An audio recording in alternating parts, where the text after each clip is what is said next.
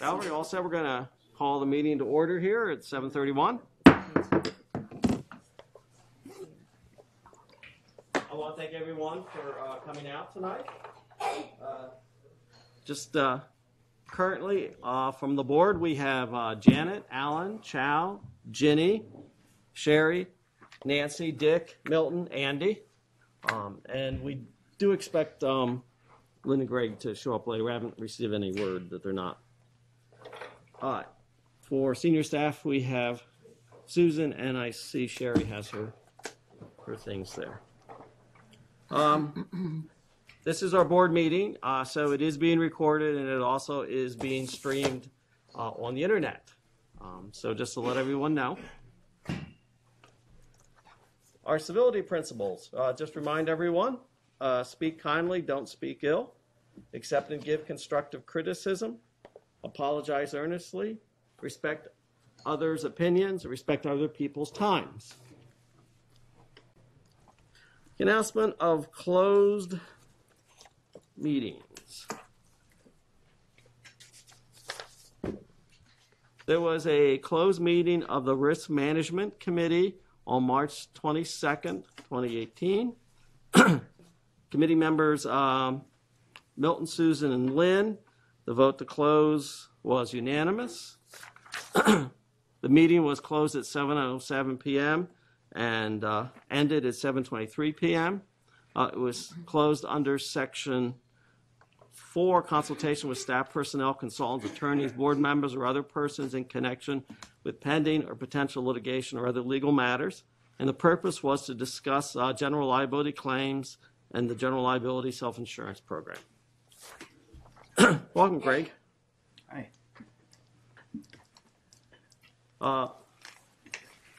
There was a closed meeting of the Board of Directors on March 22nd, 2018.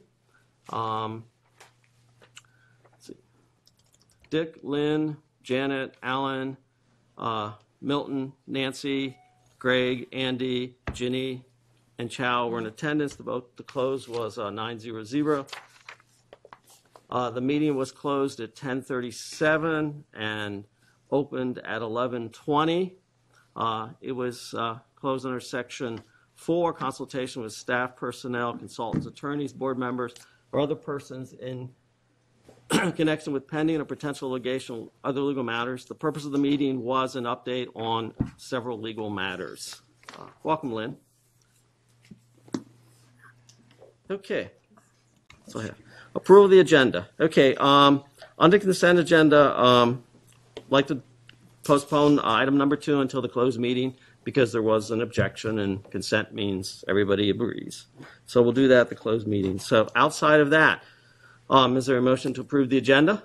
So moved. Is there a second? Nancy moved and Chow seconded. Any discussion? All those in favor? Unanimous. Thank you.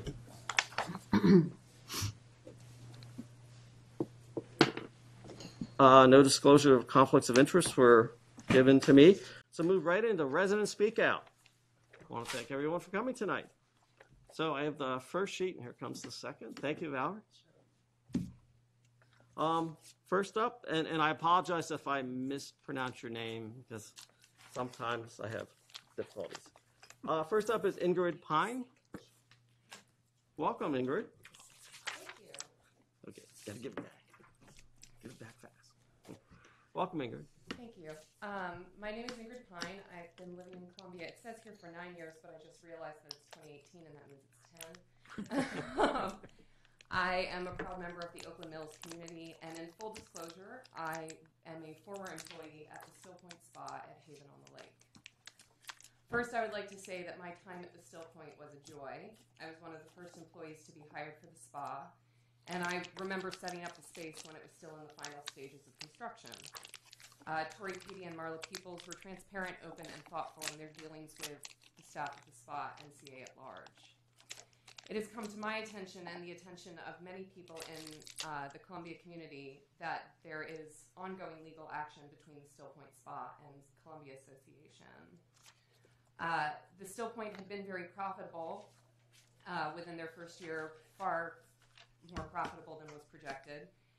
And they had been paying CA regularly until within 2 years, CA tried to renege on the agreed partnership that was in place.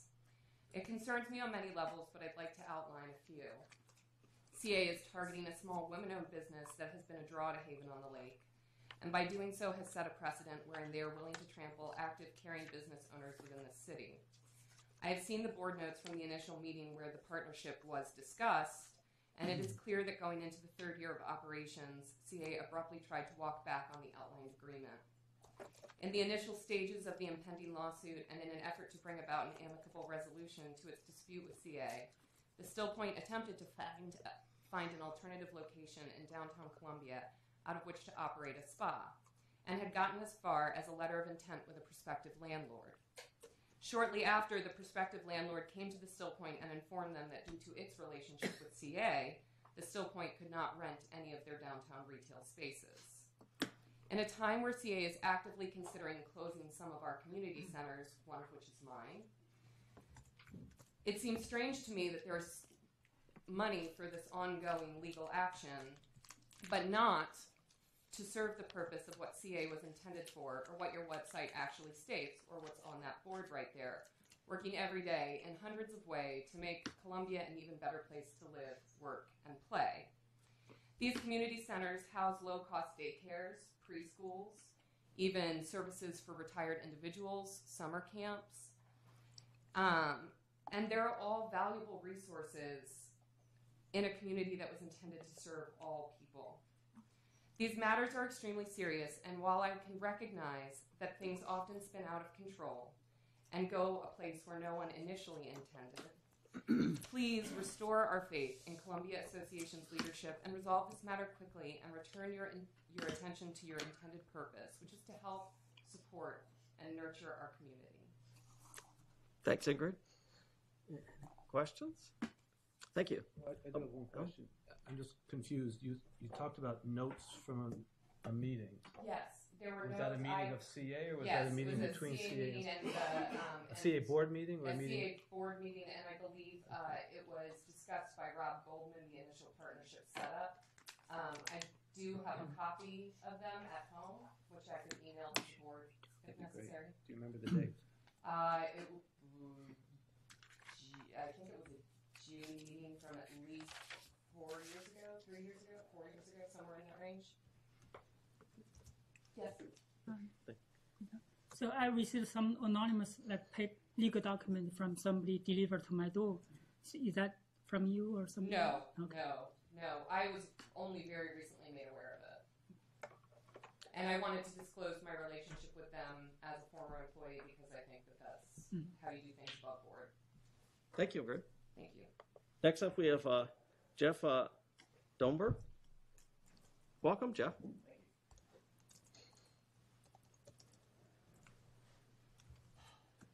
Good evening. My name is Jeff Dombeck. I'm a resident of Huntington since 1990, and just bringing forward your attention to an email that I had sent and an image I uploaded regarding the Patuxent Branch Trail. As many of you are aware, there's about a 75-yard stretch of asphalt that represents, I guess, the past 5, maybe even as many as 10 years of trail use by joggers and bikers, and now that road is proposed to be used again by a lot of vehicular traffic. My main reservation on the county's proposal, which isn't a bad attempt at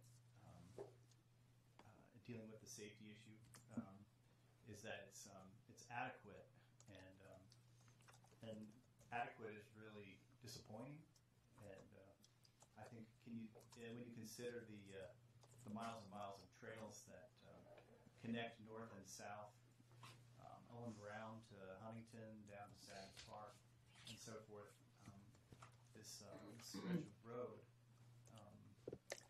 has become kind of a critical link in terms of families being able to use this area in a safe manner, and really the whole trail system. My thoughts are, maybe my nightmare is that you might have a young mother with a child in a stroller being distracted with that young child and training wheels, and the little child on the bike doesn't listen to mommy and darts out into the area where the trucks and other vehicles may go, and we have a terrible problem and tragedy. I just wanted to draw your attention to this issue and simply hope that something can be resolved where vehicles do not end up being on this roadway. Thanks, Jeff. Any questions? Greg? Yeah. Do you live in that immediate area of Yes, the? I do. Yeah, I go down there quite a bit, even though I'm from Hickory Ridge. I don't know. It seems like a lot of us were caught off guard. Mm-hmm. Although I saw that stone house being demolished. I saw it once it had been knocked down. I guess my radar should have gone off at that point. Why'd they tear that down? I mean, had you not seen, for the folks who live in the area, had anyone seen a plan for that site that, put that entrance on Old Guilford Road, a road that you, I, and most of us thought was a trail? Right. Had anyone seen a plan for that in the past? No, I heard nothing. As a matter of fact, I probably biked and jogged past that rather tattered property, thousands of times, and I always wondered, I wonder what's going to happen with that. In the back of my mind, I guess I was always thinking it was some sort of eminent domain, and everything will be all right eventually. And to be honest, I wasn't too alarmed when I saw the property being used. I thought, perhaps the county had an idea of how that area might be used. I honestly didn't think it was private property. I just had always pictured in my mind that somehow the county had taken that over. Mm-hmm. Okay, thanks. Nancy? Were there signs or anything indicating that there were proposed plans going to the county about these changes in that space? I didn't. If there were, I didn't see any.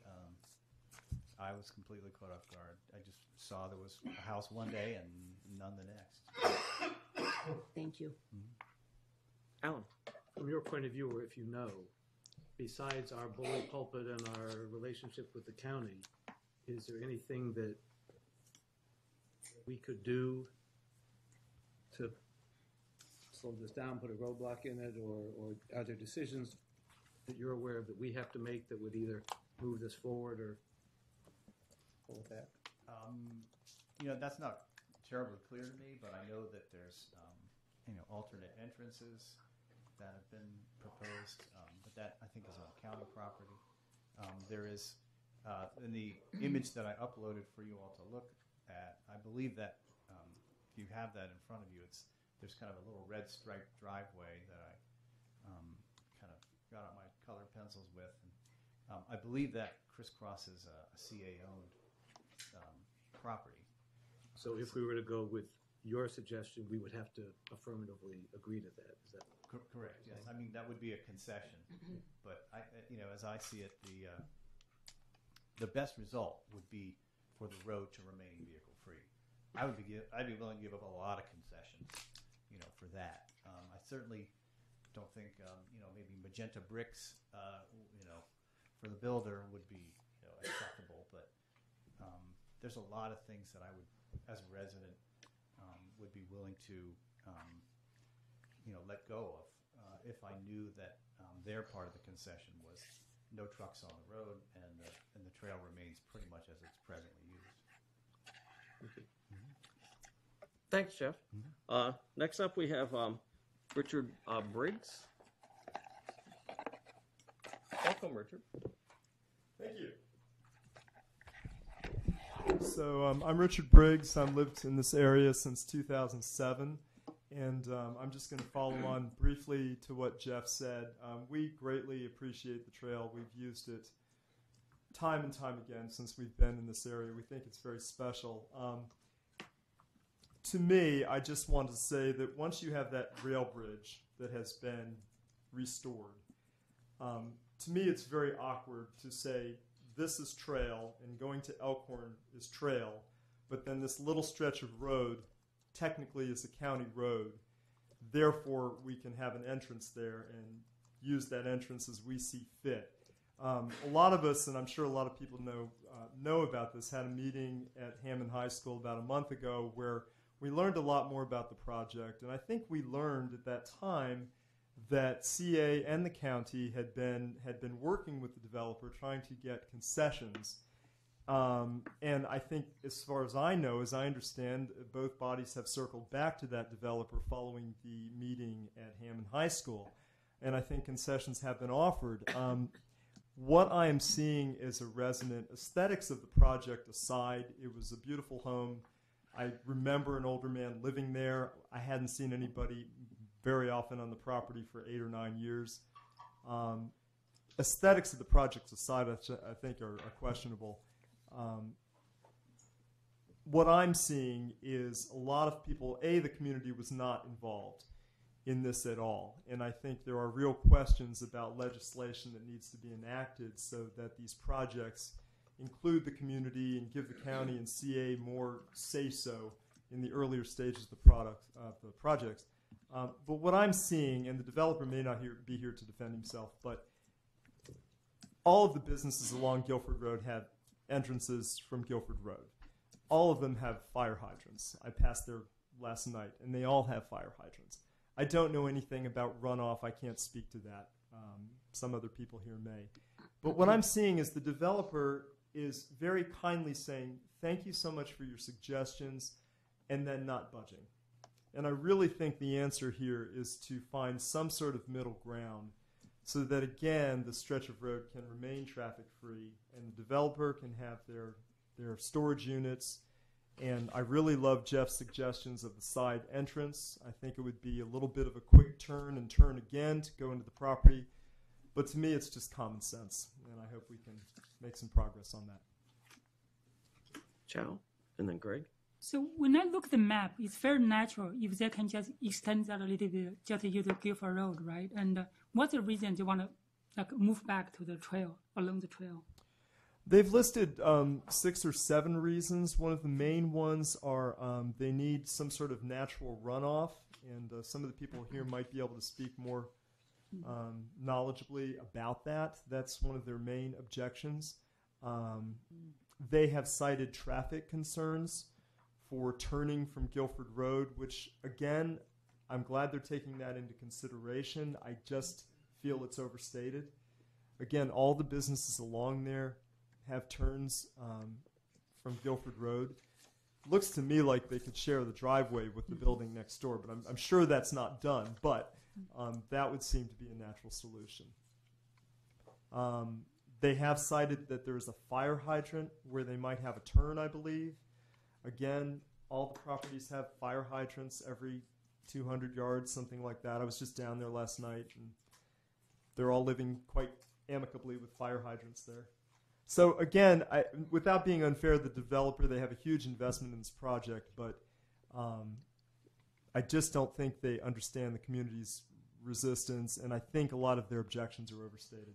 That's my opinion. Greg? How long have you been? How long have you lived in that area? 11 years. When's the last time the county had a street sign up that said Old Guilford Road to alert people to the fact that this was something other than a trail? Do you know that? I don't. I can tell you that I went to the trouble of raking up that circle area that I guess demarcates the end of Old Guilford Road, because there was so much debris built up along there, and I like things clean, and I don't know, it just seemed like a thing to do, and I moved the TV away that had been sitting there for a month. Mm-hmm. So to me, when you say it's a county road, I don't say it's a county road. When one says it's a county road, it's not a usable county road. Somebody else pointed out at our meeting that it's not snow plowed or anything like that. So it's technically apparently a county road, or so we've been told. Dick? I was just there today, and I did see a street sign, but it looked like a new one. Looked quite new, in fact.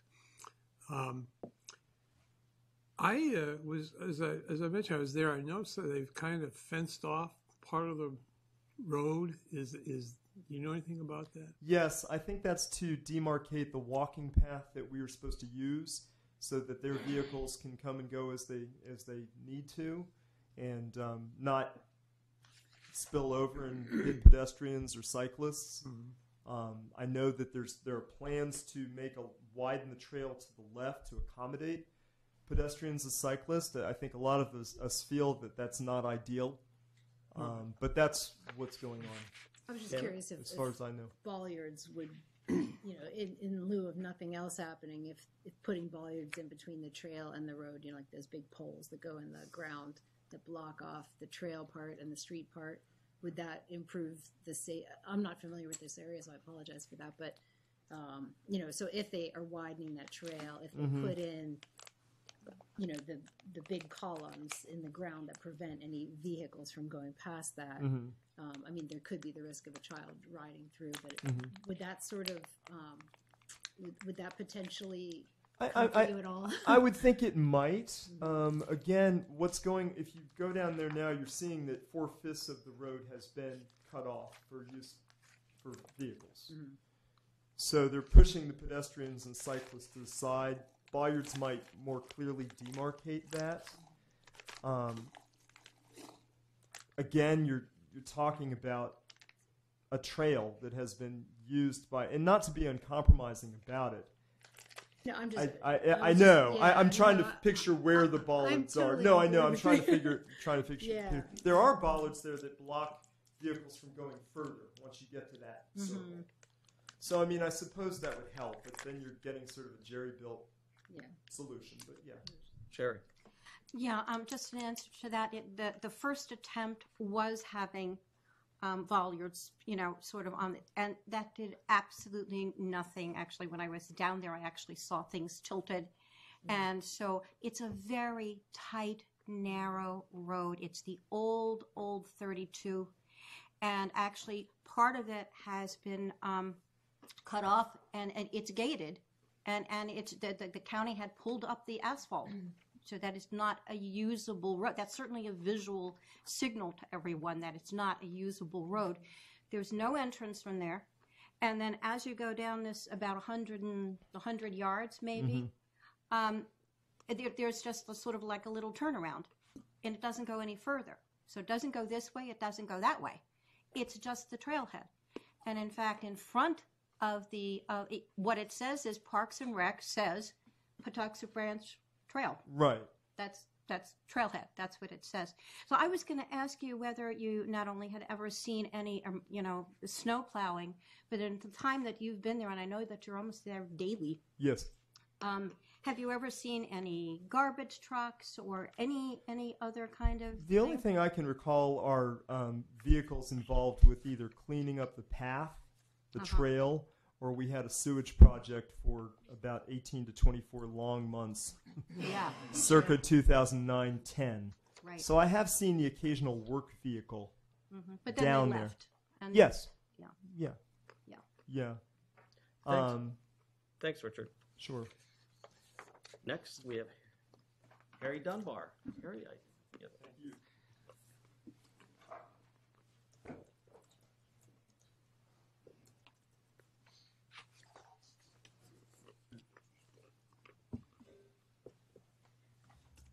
Nice shirt.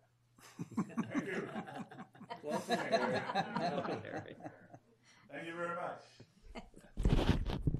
I'm Harry Dunbar. I moved to Oakland Mills 1973.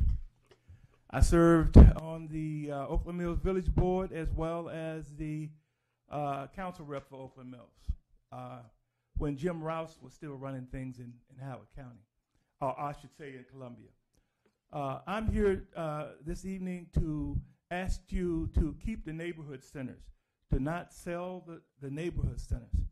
I can't believe that that's even being considered.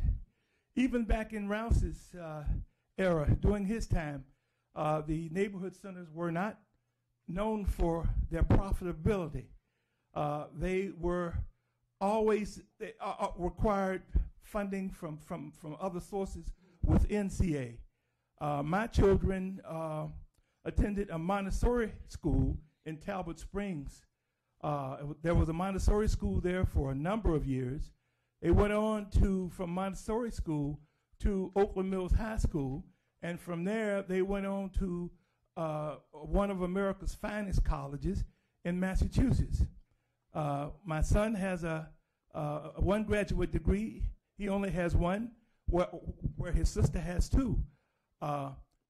We now have grandchildren, and I would like for them to be able to, if my son sees fit, to be able to use the small businesses that are found in the neighborhood centers here in Columbia. In addition, the Locust Park Center, the one that I saw a picture of in the newspaper, is a place where the Columbia Democratic Club has for over 30 years have meetings there.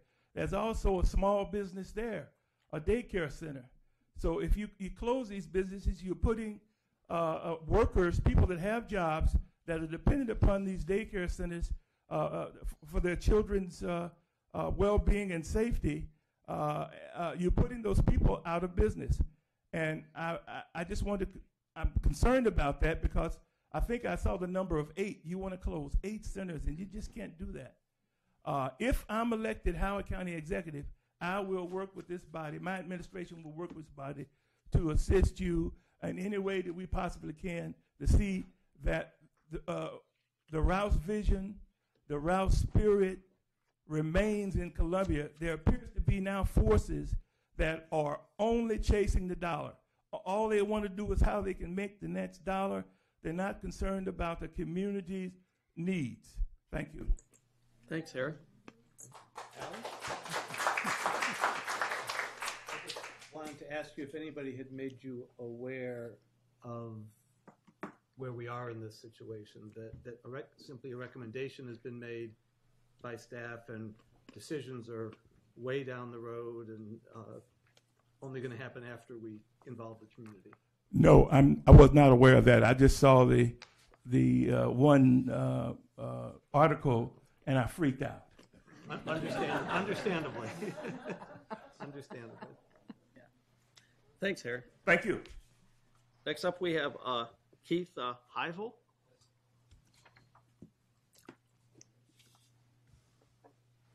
Welcome, Keith. Name again is Keith Heifel, head of the chair of the Golf and the Green Committee, and I want to thank the committee for consideration for Fairway Hills to be allowed to have alcohol or beer on the golf cart. I want to emphasize again that the Golf and Green Committee definitely supports that initiative. Thank you. Thanks, Keith. Next up, we have Ken Walsh. Welcome, Ken. Thank you. I've lived here, I guess, since 1971. Been playing golf since 1986 at Hobbits, and then later Fairway Hills for probably a couple times each year. And while I rarely ever have a beer on the golf course when I can, I decided to come here tonight because I'm sort of ticked off that one set of golfers would be treated entirely different than another set of golfers. And I've read the concerns that were raised by residents in the past, and I thought to myself, you know, in this day of cell phones and rangers on the golf course, and their really uncanny ability to diffuse situations, they are just really neat when we have slow golfers or, golfers just not moving along, to come along and work with them, and we don't have quarrels, but we deal with situations. And in that era, I really feel that the golfers should all be treated alike. And if there are problems, we should come together as a community and deal with them. So if those resident concerns, which I've never seen, but when and if they ever occur, we ought, as golfers and residents, get on our phone, call the clubhouse, get the ranger out there, and in minutes resolve and diffuse that situation. So I come tonight to ask you to treat us all alike. Thank you. Thanks, Ken. Any questions? Alan, have you gotten any good? Excuse me? Have you gotten any good at the golf? I mean, no, actually, I don't even have a handicap. I just go out because I like to hang out outside, and I don't have my kids to take in the woods and go hiking. So I play golf, and typically I have a cup of coffee or a beer when I get in. The beer doesn't usually help. Thanks, Ken. Thank you. Okay. Next up, we have Chris Oliva. Welcome, Chris. Hi. Can you just pass these around? Yep. I sent them to you email too.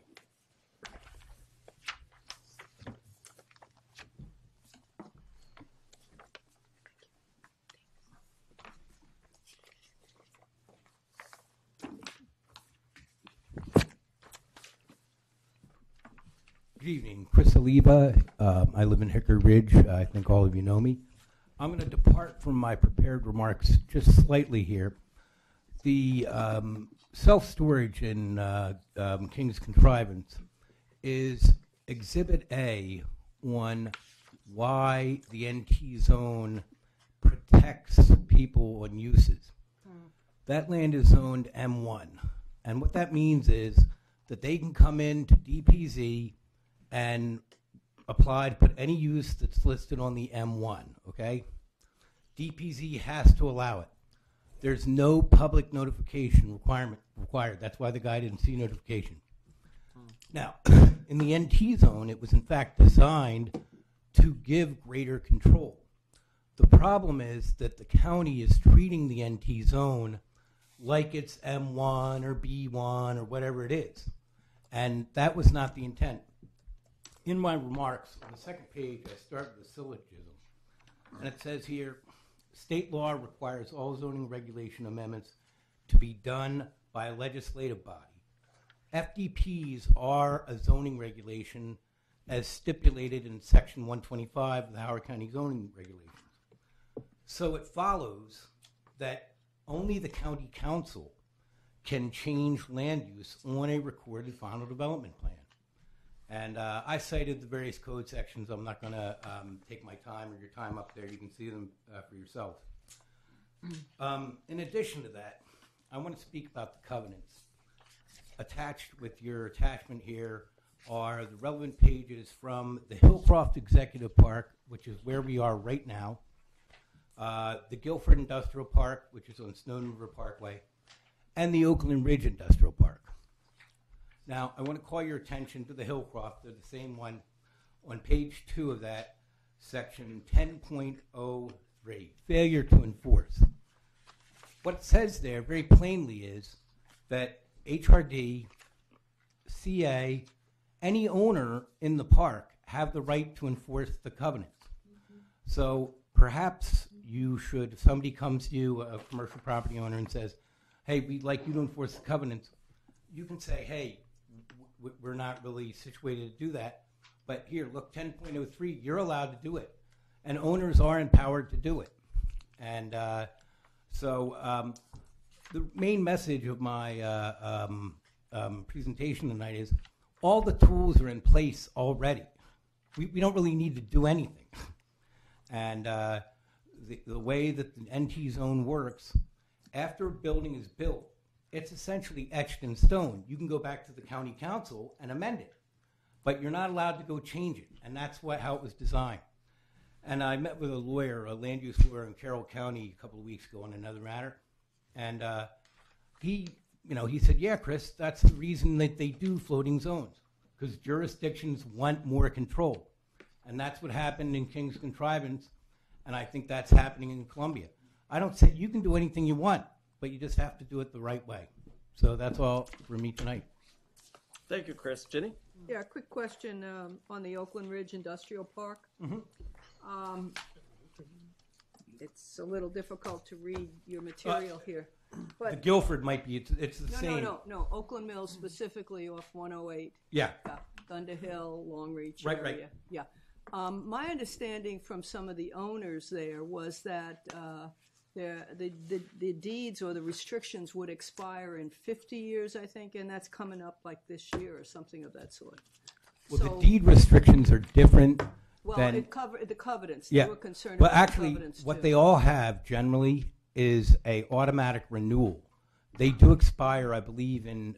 you're right, but there's an automatic renewal unless they are revoked. Okay. They seem very concerned about there would be nothing there at some point. Well, I mean, effectively, there is nothing there right now because whoever is responsible for it is basically abdicated their responsibilities. Well, they have a group of owners of the Mhm. properties that are trying to do some enforcement, but you're right, it's not every property owner that's interested. Thank you, Chris. Oh, sorry. Questions. I'm a little confused. The self-storage we've been talking about, is that in Newtown or is that in M1? That is an M1. That is in a parcel in King's Contrivance. That was platted in 1948, and there was a home there, okay? And I'm sure Rouse tried to buy it, and the guy's like, hey, it's my house. And then what ended up, outside of Newtown. what's that? It's outside of Right. Newtown. So. But they were also hemmed in, which they did quite often. CA owns the land surrounding the property. And actually, Rouse would do that to kind of control those properties in a way. Okay, thank you. Couple more things. The three you gave us documents about 3 business parks, correct? Or industrial Yes. parks. Are these the only 3 that have that clause in it that No. grants us? Do all of them, or some of them, from your point of view? I would say the vast majority of them do, except the Rivers Industrial Park, which is over by the Skilford Mini Storage. By that time, CA had been turned over to the owner, the residents, okay? And at that time, they ceased putting CA to have the power to enforce because they didn't want to give it that power to them. But the vast majority of them do, yes. Because they, back then they didn't have word processors, so they just used, the same thing. So how does this? I'm trying to keep all this in perspective. The whole Snowden River Parkway thing. Where are we with that, and does this connect with this issue at all? Well, I would suggest that if owners in that park have objections, they are certainly empowered and free to file a lawsuit to enforce the covenants and get injunctive relief. I understand they're still moving forward with that, They move, who's the they moving forward? the Royal Farm Store is still moving forward, and DPZ is processing it. Thank you. Sure. Yeah, Chris, you have a lot of background in that. So right now, with residential properties,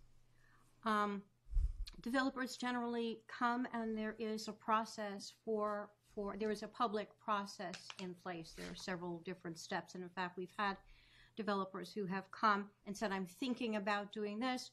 We do a little presentation to the village boards. I think everybody has been through that kind of thing.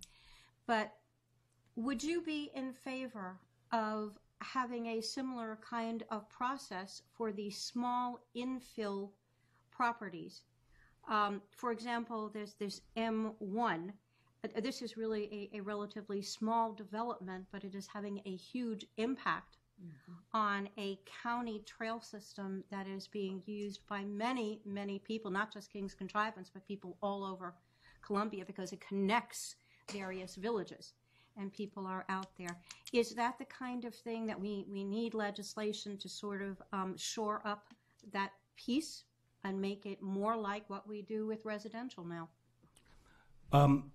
It might be appropriate. I'm all for public notice, but I don't want to. I'm not for this idea that we just talk and talk and talk. It's like, here's the public notice. You have to go out and do it. Here's where you can, if you have objections, raise them here in this official forum. If you don't like it, you can appeal. What happened was there was a movement to include a lot of pre-submission meetings and engage people in a lot of talk, but not actually tell them, well, here's where the time is. It's time to go to the process here. And I was looking at the Village Center redevelopment flow chart, and there's like 10 places where people can give public input. But, it doesn't really matter. And the place at the zoning board, which is actually where the game it's like just another place. Oh yeah, you can come in and talk. Well, I don't think it's fair to the developer, and I don't think it's fair to the residents and other people. Here's the process. It's very straightforward, and that's it. Joe. And Chris, thanks for your document. I think I read your PDF version earlier. And I have two questions. The first question is, because they are asking easement between CA and the development, right? If CA does not grant their easement, does that mean they need to move the location a little bit to the front of the Guilford Road? I'm sorry. If CA does not grant easement of the land with them, right? Where they need to move that a little bit? That might be a better question for when we actually get into discussing the site. Okay. Because Chris has not seen all the documentation. Well, and actually, are you just so I can be He's clear? referring to the storage. Yeah. Okay. Storage. Yeah, Chow. I'm not really prepared to. But Okay, thanks good. for the question. So another question from your document is that CA should dispatch a letter to the county executive requesting him to enforce the plain meaning of the law or explain why the county is not following the law. So is that county government or DPC or any specific department not enforcing the law? Let me just elaborate very briefly, okay? What transpired was in the villages in the downtown, there were new regulations established for the redevelopment. And that's what you have to do. And they effectively reset the zone. In the commercial areas outside of Columbia, there are no regulations, okay? The county, in all fairness to them, has people coming up and saying, hey, I'd like to develop here, I'd like to develop there. And, it was kind of a workaround, if you want to know. But in my opinion, they're handling things administratively, i.e. in the department, like with the King's Contrivance mini storage. That's a completely administrative process. That's why there's no notice. And I'm saying it has to be handled legislatively via the county council. And there's a reason for that, because there's accountability. So if I don't like something, I can go camp out up at the George Howard building and yell at the county council people every day or tell them it's great or whatever I want to do. But that's why it's designed like that. And the other reason that it's in the county council's hand, land use is prone to corruption. And so you have to get 5 people to agree. And the whole idea is that you wouldn't want it vested in the county executive because there would be too much possibility of a breach of the public trust. I see. Thanks, Chris. Wait a minute, on the Dick was. Oh, I'm sorry. I thought you were thanking him to go away. Dick had, You mentioned sorry, this M1 zone, and you say there's a lot of different things you can do in that. I think there's 67 what they call by right uses, and that's important. Now, looking at, say, Route 108, where they were talking about putting a used car lot in, was that a valid use of an M1 district? It is a permitted use in M1, but my position is, and my interpretation is, that you can't just tear down a building and put up a used car lot or anything else. You can do that if you want to, but you have to reset the zone. And just like you do in the villages, okay? And that creates the accountability and the control. And also to avoid situations like we had here in King's Contrivance. And in my opinion, the Department of Planning and Zoning has been handling the NT, oh, it says M1 on the final development plan. Okay, all 67 uses. Well, I pointed out to them, there's the Bank of America building, which is being auctioned off right now, right by the Wendy's there at the new courthouse. I said, you can have a mulching operation, you could have a recycling operation, you could have RV storage, and I don't think anyone would want that at the entrance to the courthouse. And I'm not saying you can't do anything. In fact, I think we need to fix it because it's unfair to the owners. The owners need to know too. And as I said, the department did this as a workaround, and that's understandable, but a workaround creates problems sometimes. Yeah, last question, Alan. My understanding, and maybe I'm mixing things up, from your email was that you were rebuffed by the Office of Law on this point. What's their argument? Well, they don't have one. They must think they do. What's their argument? They don't literally. In my email to you today, I took a clip from a hearing examiner where the Office of Law said there's no regulations. And there aren't. He's right. But he's never addressed that formally. I've requested on numerous occasions, and I'm basically ignored. I mean, I'm not trying to be whiny here, but unfortunately, it's never been addressed. And that's one of the reasons I was imploring you just to say, look, address it. And if I'm wrong, it won't bother me. I mean, Chris, you're wrong. That's fine. It won't bother me a bit. I mean, I don't want to be wrong, but it won't bother me. Thanks, Chris. Thank you. Next up, we have Jerry Uckerman. Welcome, Jerry. Thank you. Jerry Uckerman. I've lived in Huntington for the last 25 years, and I'm here for the trail issue too. This is, I don't know if this has been mentioned yet tonight, this is this property where it's a 4-story self-storage facility, which I've noticed in the nearby Guilford Industrial Park, there's self-storage facilities, and they're all 1 story or 2 stories. And but this is the only non-HRD out parcel between Lake Elkhorn and 95, I believe, along the Patuxent Branch Trail. Everything else is CA except for under the power lines, which are BG&E.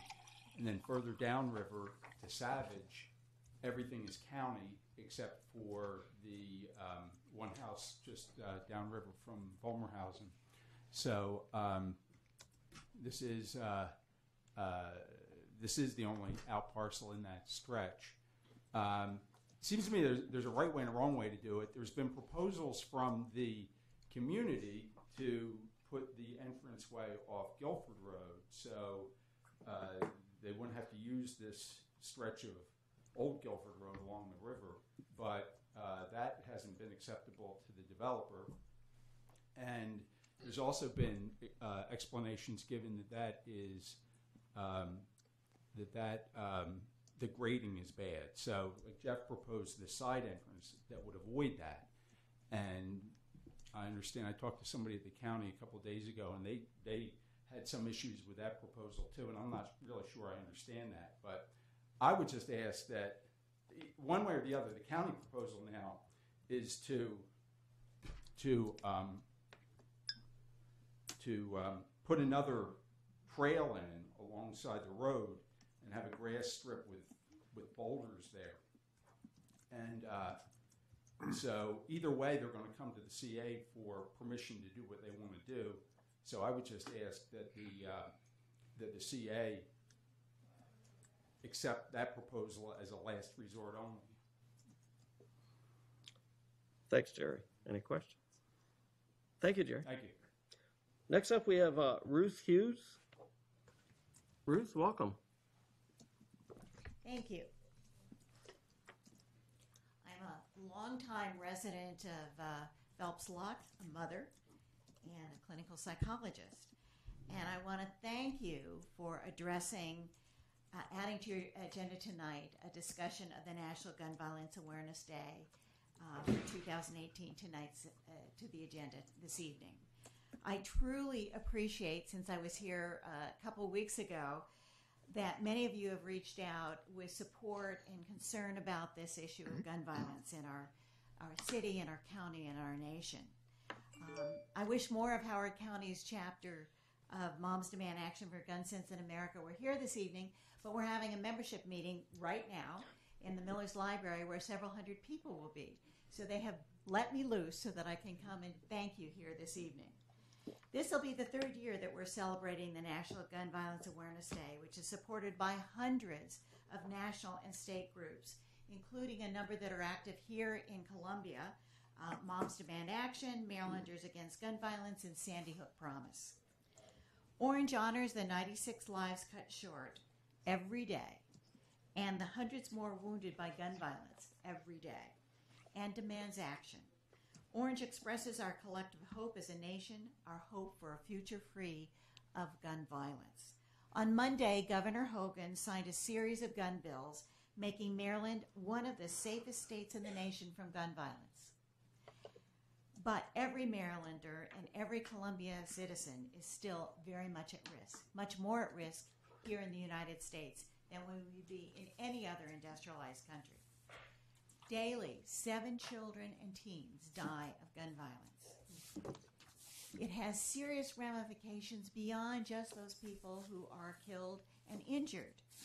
Since Columbine, 210,000 children have been in a school that's been affected by a shooting. Our homicide rate, as you note in your resolution, thank you very much, is 25 times greater, 25 times, than any other industrialized nation. Most other countries have tackled this serious problem, and we can as well. It's in our power to save lives, and tonight I hope you'll make a step by approving the proclamation for Gun Violence Awareness Day. We'll be commemorating this year by asking our local governments to issue a proclamation, as you folks have, asking everyone to wear orange on the weekend of June 1st, 2nd, and 3rd, and we'll be having a celebration on Saturday, June 2nd, attended by survivors and family members of those affected by gun violence. We're asking religious leaders in Columbia to speak to the issue of gun violence during their services over the weekend. We reviewed the resolution that you folks have drafted. Thank you very much, and are very much in supportive of that. And so please vote yes to the resolution and help us keep this serious issue in front of Columbia's citizens. Thank you. Thank you, Ruth. Any questions, Jenny? Just a quick question. Thank you for all the work you and other people have done on this issue. Did you find a location yet? I know you were looking at working with CA for Lake Kittamaqundi. Did you? Yeah, it became really problematic on the lake, partly because of the construction of the work that's going to be done there. But so we're looking at a series of other locations and are likely to have it at a school. But I appreciate your support and questions about that. Alan. How do you address, we've heard it said that this proclamation might even have been written, not that it was, but could have been written by the NRA. Yes, and that was Greg's point. Alan, that's really been taken care of. It's all been fully resolved, and I really do appreciate your response to that. The Thank wording you. change. I really don't. appreciate I've completely, that my concern there have been completely alleviated. The resolution's been Our resolution is different. is different, and I think it's perfectly fine. Okay. I guess where I'm coming from is it's still, I'll support it, and it still feels like offering hopes and prayers and thoughts rather than solutions. So that's what I'm interested in addressing. If I can take a moment to respond to that, as I said to Greg, Moms Demand Action is a bipartisan group, and we are a moderate group. Having said that, we are very activist. I spent many days in Annapolis during the legislative season. We just got 4 bills that were passed that really are very proactive. One protects domestic abuse victims, so that there now will be a process in place for removing guns from their homes of anybody convicted of a domestic abuse crime. One is a red flag law, so if someone is either suicidal or threatening others with a gun, those guns can be removed from the home. Another is a bump stock ban, or any device that would act to increase. And there's also funding for training of police officers in response and looking for guns. And so we have a number of, we're very, very proactive. This day is designed to be not about the policies. This day is designed to really recognize the horrific cost to survivors, family members, people who've been affected by gun violence, and be there as a community to support them. So that's why the resolution doesn't address all those things I just talked about. But I want you to know we're there. Chow, did you have a question? Sure. Thanks for your great work. And how many clubs do you have in Howard County, Moms Demand Action? Just one club, or you have many smaller clubs? Oh, we have one in every county in Maryland. So we have one here in Howard County. We have our last meeting, and I'm not at tonight's, but we had more than 200 people show up. And so our numbers are growing dramatically. I can't tell you the number right now, but we have literally growing by leaps and bounds this year because this is such a hot topic issue. I see. So that resident, Jerry, I think, had a question, sorry? Well, Yeah, if I could just add for 15 seconds. no, the way it works is the No, questions I know, are that's from. why I have my hand raised and I'm asking. But I fully support what you're saying. My daughter's a student at Hammond, so I've asked about the same thing. Thanks, Ruth. Appreciate Thank you it. very much. Please vote to approve the resolution, and thank you for all your support. Next up, we have Ginger Scott.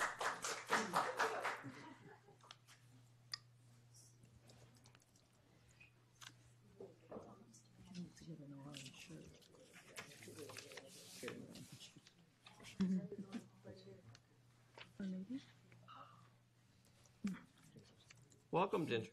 Thank you, Andy. I got it right this time. Good evening. I'm Ginger Scott, and I live in Wild Lake. First, I want to congratulate you all on your re-election to the CA board. Your commitment and especially your collegiality are very special. I would like to augment the information Dan Burns shared with you at your work session about the Fairway Hills liquor license. On July 18, 1995, the Liquor Board held its first hearing on CA's application for a license.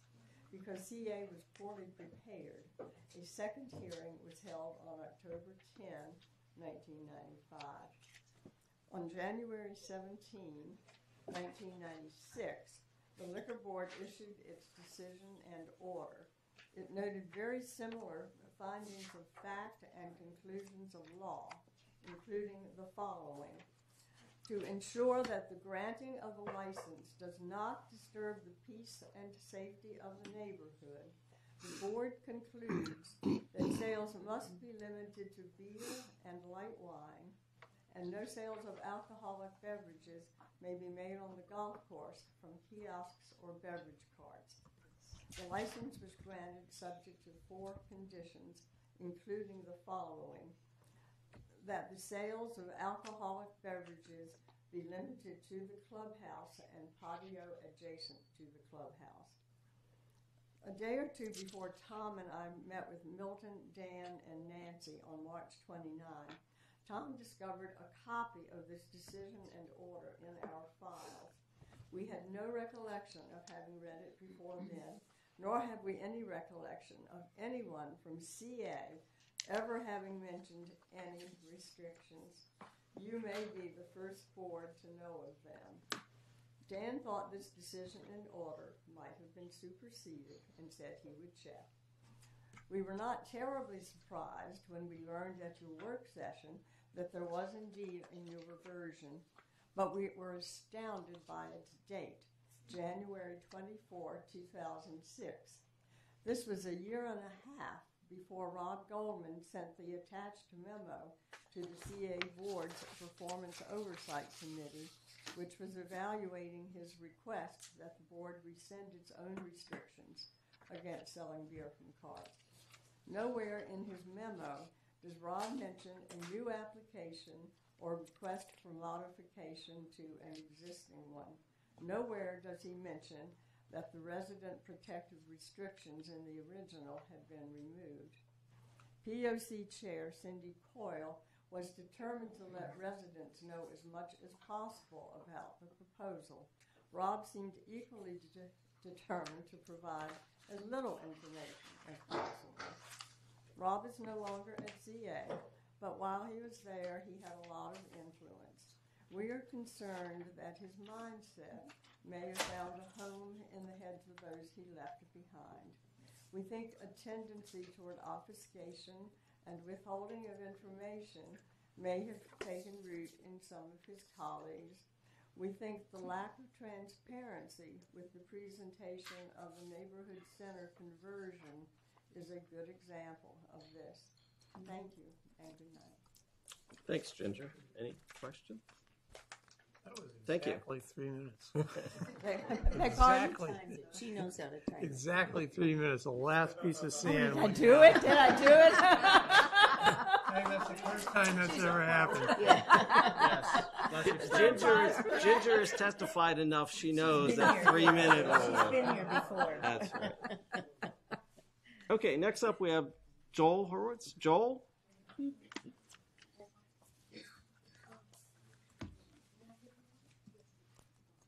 Welcome, Joel. Hello.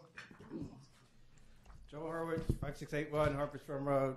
So, truth be told, I got interested in the Guilford project because Christiana Rigby, who's back, I guess she's going to speak too soon. So, some things I just want to put on the table for your discussion, and I hope Val and Phil and the council person are listening to my concerns regarding the county's role in some of this. But first, I wanted to thank Milton and Dennis at the community meeting for expressing their willingness and apparently following through and having discussions with the developer about Guilford Road. So I think when that fell through, from what I've read the emails, some other people have talked about the corner entrance, what I would call the east end of the parcel, because the developer at the meeting says he didn't put the entrance there in the floodplain, so therefore they put it at the west side to get out of the floodplain. However, to solve that problem, we're now having the county and CA have to participate in putting an impervious surface of much greater length in a lower elevation in the floodplain because of the developer's issues. That I can't find making a lot of logical sense. While I share some of the sentiment, I guess, of the community members who talk about the safety issues, if you go to Bing or Google and look at some of the aerial photos, there are more cars in the trailhead parking lot than probably will be in the storage parking lot.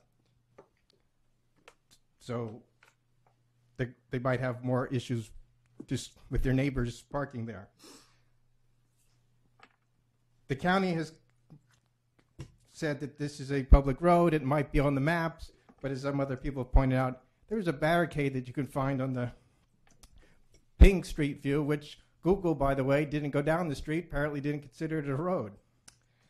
And as you also pointed out, the signage issues I'll get to. So I'm not sure what kind of a public road we have in the county where you put barricades in the middle of the road before a cul-de-sac, and if the county is so concerned about water issues and our water runoff, why do we have a cul-de-sac that apparently was serving no useful purpose? Because you had a barricade, which then made people apparently make three-point turns rather than use a cul-de-sac, which was intended for. So that issue of the trail and the practicalities of how adding more park amenities, you've talked about the signage, it looks like a park. When you drive into it, it looks like a park. You add a walkway, it looks more like a park. How are people going to find the entrance to this thing when they missed the little sign that says Old Guilford Road? So if they come to CA asking for a sign at the corner, I assume from the way Milton was at the committee meeting, that was not something that you're really willing to give them. So that's just the issue of the practicalities of this from the point of view of CA, from the community taking over this road as a trail space over the years. I also add, since you brought up the M1, there are a lot of confusing things about the parcels. On your map, you have the snake-like parcel on the west is labeled as M1, owned by CA. So I don't know what is going on with that. That is not NT, according to the county. Just to add to the confusion of things going on in the area. Thanks, Joel. So what was the last thing you just said? Say it again slowly. On the map? If you go to the map, you have the map? Yes. The new presentation? That little snake-like parcel near the houses? Yeah. So that comes up as M1 on the county's website, owned by CA. And it seems to attach to the M1 parcel that is apparently the utility right-of-way to the west. So I don't understand. It can't be M1. You can't build on it. One, it's in the woods. It's too thin to build on. It's owned by CA, so I'm not sure what's going on with why it's not NT. If anybody has an answer to that, Thanks, Joel. Next up, we have Lou Ship. Welcome. Thank you. Good to be back again. I'll just add a little bit to what I said last week about the golfers and the golfing and the sale of alcohol from the carts. My dear friend Ms. Scott, and that's true, has repeatedly made the point that Fairway Hills is different than Hobbit's Glen because the owners bought those lots at Fairway Hills not knowing a golf course was going to be built there. So I took advantage of Google Maps and the SDAT Maryland.gov database and did a little digging, and turns out that there are 79 houses on 10 Mills, Whetstone, Darting Bird, Down West, Flower Tuft, Star Split, Stone, don't you love these? Stone Row and Reedy Brook that border the golf course. 20% of those are still in the hands of the original owners. 67 of those have changed hands since the existence of the golf course became public knowledge. And in fact, of those 53 homes that have changed, many of them have changed hands several times since 1992. So 2/3 of the houses are occupied by people who knew the golf course was there when they bought their homes. Thanks, Lou. So Any questions? I bet I didn't take 3 minutes. No.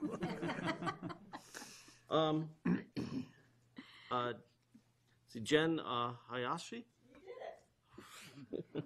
Welcome, Jen. Every once in a while, I get lucky. Thanks. Broken watches, right? We've I'm been Jen. sending him to school, you know. Strong. I am Jen Hayashi. I live on Whetstone Road, actually a couple doors down from Ginger. I am one of those 2/3 of the houses that have turned over since the golf course became public knowledge. I've lived there for about 8 years now. We moved in knowing that it was a golf course. It never occurred to me the presence or absence of a beverage cart on the course. I love having the golf course in my backyard. It's beautiful terrain. It's wonderful to see people walking through there. It's funny to watch the golfers that aren't having good days sometimes. And I mean, sometimes they get frustrated. I hear them say things sometimes without the beverage cart being on the grounds. This is what people do when they golf. I golf a little bit. I'm not really good enough to be on that course because one of those nice Marshalls that Ken talked about would probably come and chase me away because I'm too slow. But I think that for the most part, as the experience in the other golf courses in the county and throughout the country, as far as I've heard from other testimony, golfers are there to golf. They're not there to get falling down drunk and be gross, and they don't want to play any worse than they already do play. So I don't think the beverage cart is going to lead to increased bad behavior or the issues that people are concerned about. That's all I Thanks, have. Jen. Any questions? Thank you, Jen. Next up, we have Bill Harris.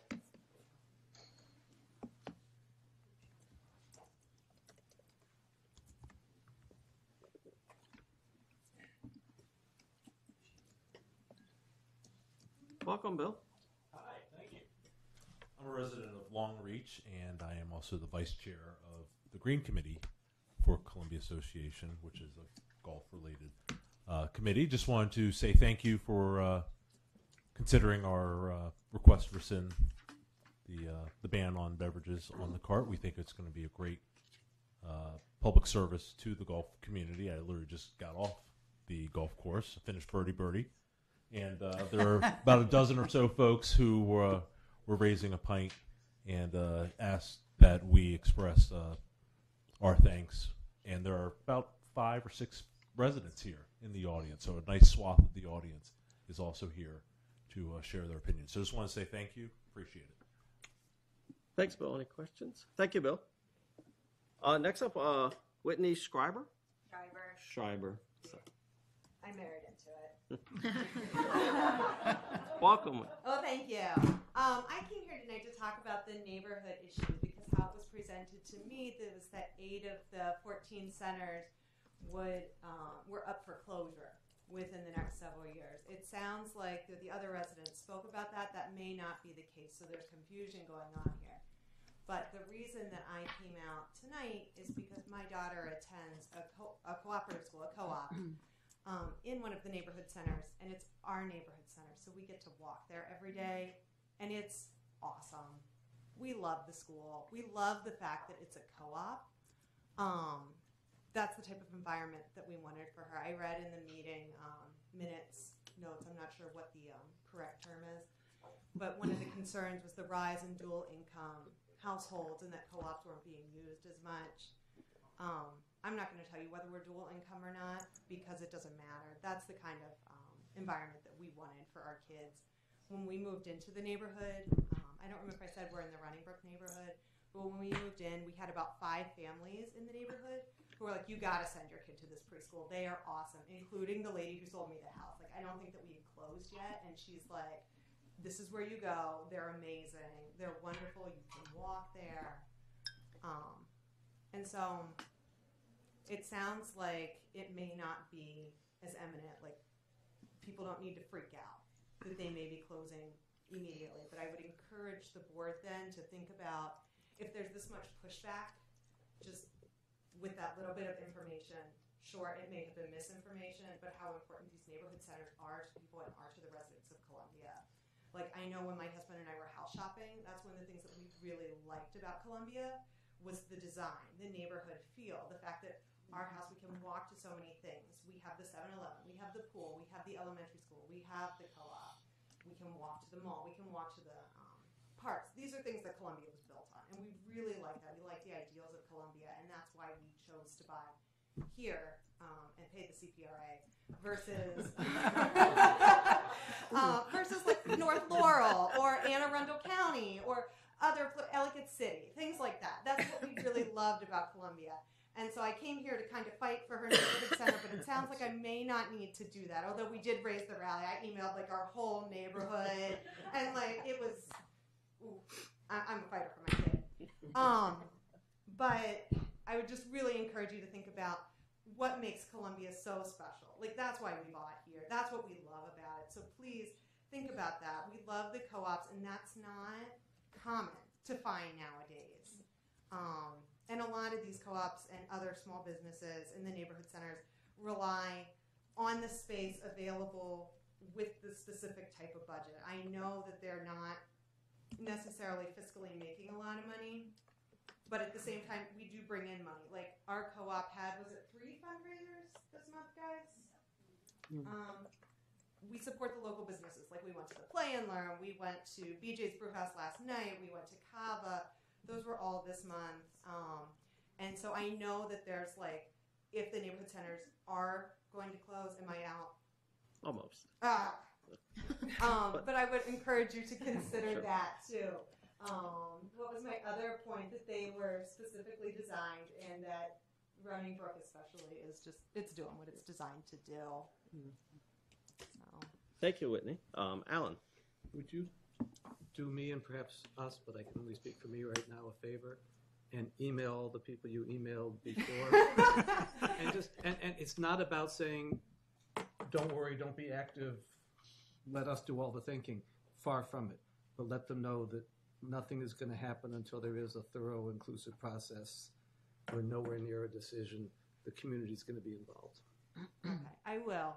I did read through the notes, and to me, it did read like the centers, it's cost prohibitive. We are looking to close them. So just as an FYI. That was staff's recommendation. That doesn't mean the board has approved it. So we're And I just at the understand very that. beginning of a process.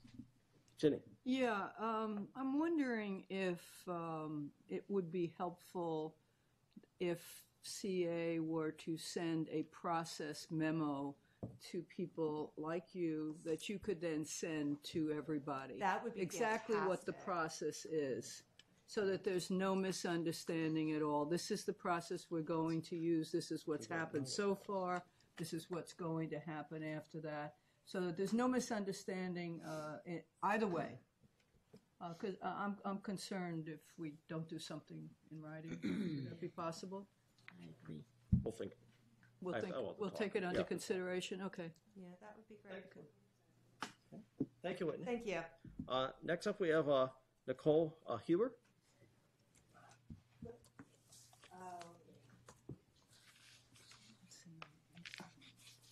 Welcome, Nicole.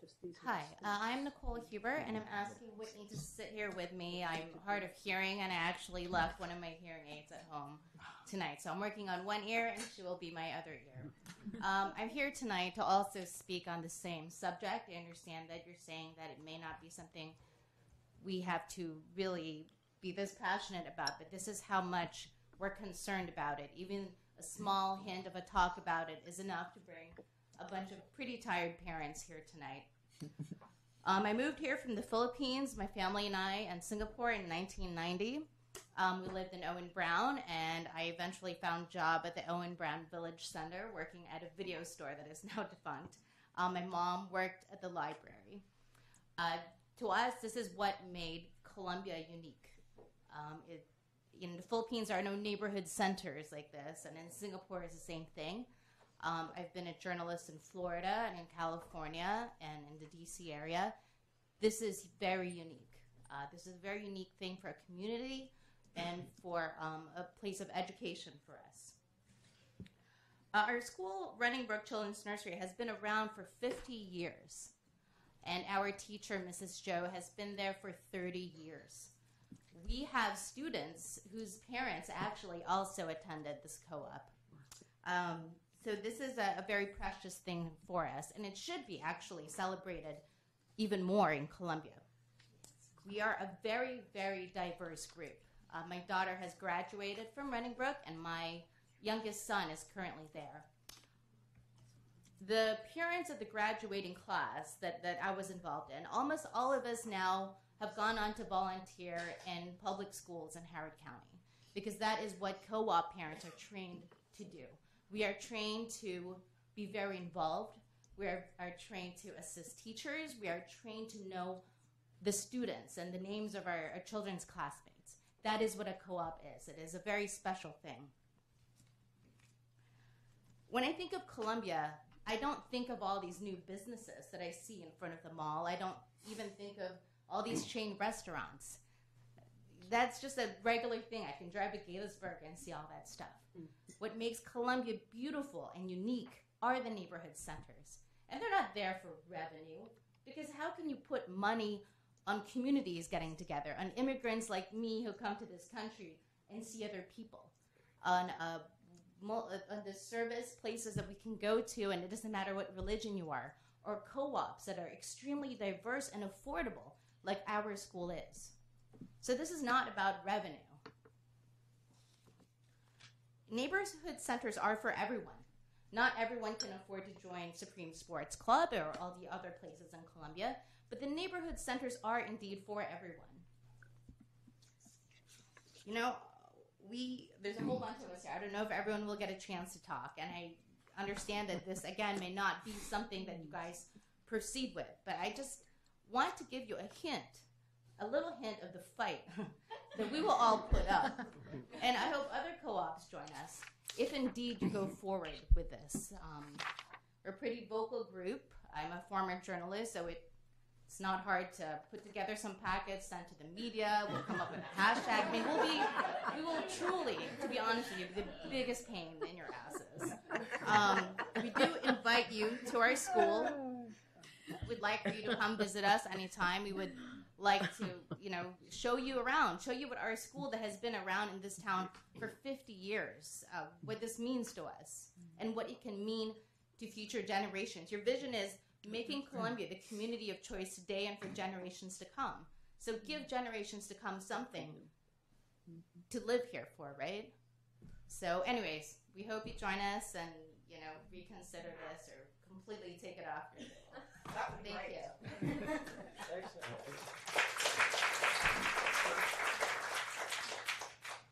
Next, I think it's Peter Barnes.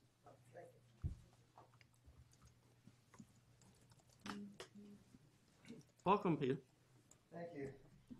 My name is Pete Barnes. I'm also here to talk about the Patuxent Trail and really just to ask questions of you all as to what's been done. We hear a lot of different stories as far as CA offering concessions to the developer.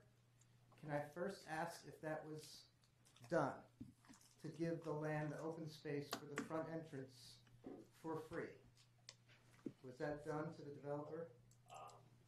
We're going to have a Yeah, presentation. we're gonna have a presentation okay. later. So, Yeah. again, And that can't happen unless the board approves it. Right. So The board it, would it have has to not approve happened. anything like that. If it was even Isn't thought to there happen, it now. hasn't happened. It hasn't happened. So it feels like that we're at this point because that didn't happen way early on. And they've already engineered their drawings and done everything to say they can't do it now. But what we're saying here as a group of over 2,500 people that have signed the petition to change this to the front entrance is a pathway is not acceptable on the back of this path where kids, dogs, and everybody bikes through right now. There's already barriers there that show that this is not a road. The county has already put barriers there to show that this is a pathway. And at the intersection there, at the end of the cul-de-sac. So to say it's a road is just false. And to look at that mission behind you and take a look at it, maybe read it again, what you're doing is not in line with letting them do this as a group. You should be a lot angrier. This is your trail. This is your community. I'm sure most of you go on this trail, whether it's this portion of the trail or another portion, you wouldn't want the same in your backyard. I'm on this trail every day, and again, I have a personal interest, but if you look at this, it says for generations to come. Generations to come will have to deal with a mini storage traffic, trucks coming in and out of a trail, which you cannot replace that trail to go to Savage or Columbia. It connects the two communities. And if you're looking at that and not protecting it for your citizens, then you're doing your citizens harm. And safety and all the aesthetics aside, you just got to look for your mission and see how you can correct this and move this entrance to the front, not accept the back. You can still do it. The building has not been built. And the question is the next step, the only step that we have to take is to pressure the developer? Is that basically the only thing we have left as a community? I have to wait till our. You have a discussion? Well, anyway, thank you very much. I just wanted to make that public statement. Thank you. And then next up we have Christina Rigby. Welcome, Christine. Thank you. So I came for, I guess, for two reasons. One, to talk about the trail on Old Guilford. My name is Christiana Rigby. I don't know if I need to give you my address, but I live in Kingston Trivance. I also serve on the village board there. And I wanted to ask that in the future, when CA is approached about properties like this, if the village board had been notified back 2 years ago, I think that we would be in a very different position now, because we would have served as advocates informing the residents of what was happening, and the solutions could have been researched much sooner, because now we're at the point where we're years in, and that's really making the process difficult, because the developer's already spent so much money. We have no leverage. He doesn't have much of an incentive to change the project. So I'd ask that, I don't know what the technical process is, but that when CA is approached with these types of projects, that the village boards are notified, because that should be, part of our purpose. And then lastly, I wanted to talk just briefly about the neighborhood centers. I am a Dasher Green Duck graduate, and my daughter is now at ECP, which is the new name of the Dasher Green Ducks. Still Ducks, though. And I know it's different because we're a community center in Owen Brown. But those neighborhood centers and those co-ops, they provide the first entree into community for so many families in Howard County. And especially, my parents were original owners off Hickory Log Circle. They were original owners off McGill's. My sister moved to Stevens Forest. I moved to Kingston Trivance. I'm like a mile and a half by the path. Through this path, actually. Through Guilford Road is how I would get to my parents' house. And it's because Columbia is really special. And those co-op centers and the neighborhood centers are really what make Columbia, Columbia. And some of you know that I am also running for county council. But the one thing I wanted to say about that is that when I'm at the doors, this is one of the number one issues I hear from people in Columbia about. They're like, what's going on with the neighborhood centers? How can we stop this? And I think that you can see how important they are to the heart of Columbia just based on the response from them. And I know it's early in the process, but I couldn't let it go unnoted because they are that important to me. So, thank you. And thank you for the nice words for Dash. I've got nothing but love for Dash. Yeah, hi. Thanks for coming in, really. Sure. One statement you made, you said when CA becomes aware of things, essentially we need to do a better job of talking to the village boards. Do you... My timer's up, that's why. That's okay. Do you think that happened in this case? Because I haven't heard that we got any word about what the developer was doing. So Well- I don't know if there's any basis to suggest that somehow CA didn't communicate. So the developer said that they had approached CA, so that's like Dennis and Milton previously, and then I think you had reached out back to them to offer some solutions. No. Okay. No. Sorry, I was at the Hammond meeting. That's what I had written down. You had sent them, replied to them, and they didn't reach back If out. I may, they approached us. Sure. We posed to, and when they approached us, they didn't even come to us to talk about an easement across from Guilford Road. They came to talk to us, as we will show in the PowerPoint later on, Sure. utility easements. Okay. We brought up the idea of possibility of Guilford Road, and they had already done their homework with the grade and the utilities, and that was off the table. After we talked to them, we reached out to them and said, "Are you coming back to us?" And we never heard from them again. Well, and that's the opportunity where it's like, then we could have helped. But there's not a process there. So why are we reaching out to the village? There's not a process involved. That's my point. Maybe we need to create one. Okay, but just to straight, that was not years ago before. I think this is very recent. Yes, it was So last Within the year. last year and a half. 1 year. No, it was like within the last... March 6, 2017. It's March 6th, yes. Yeah. So that's the first time they reached out to you Yes, about we it. can We're going to have a briefing that's going to cover all this. The only reason I had that is because when the village board replied to them, they said they reached out to CA 9 or 10 months ago.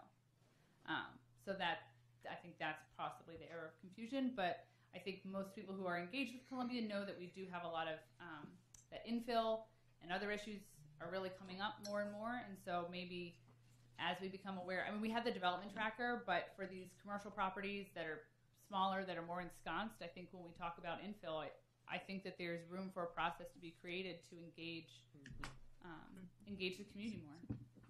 We can be that, we can facilitate that. Thanks, Christina. Kelly, Wanda? Welcome, Kelly. Thank you. Which village do you live in? I'm in, Sorry. sign in for me because I was patiently waiting. I'm part of the Violet Village. Okay, sure. And I don't know if you noticed, but my family was here, or at least part of my family. And that part of my family was the one who went to the co-op that you guys are sort of talking about closing down or whatever. And so I kind of just wanted to take this a few seconds to say my son gave up his soccer practice this evening because he knew how important that school was, because that school was so important to him that he felt he needed to come out and support the teacher who runs that school. So I am now learning that things are progressing into, maybe not happening so much so, but I just wanted to say that I thought it was really important that my child's voice was heard. We had to get him to bed, so he's not here anymore. But I wanted to give him kind of a lesson as to how our public works works, and also to be able to say that our voice matters. And so I just wanted to give that. So thank you very much for your time. Thank you, Kelly. Alan? Thank him for us for coming out. Was he planning on speaking, or just in the future? And I'm speaking just for myself, but I think I'm going to get support. Let us know, and we can bump him or other people like that to the head of the line. I've never been to this before, I understand. So I didn't know how it works. So I understand. Like my dad talked to me saying, he's like, you probably have to put your name in and tell them ahead of time that you're going to speak to them. And I was like, oh, this is no good. So then I saw people signing up, and I was like, oh, I guess I got to get my name on it. So had I known that was the case, we would have been a lot earlier. But I didn't know that I had to sign in. So, but again, thank you for your time. Thank you, Kelly. And last, Bob Summers.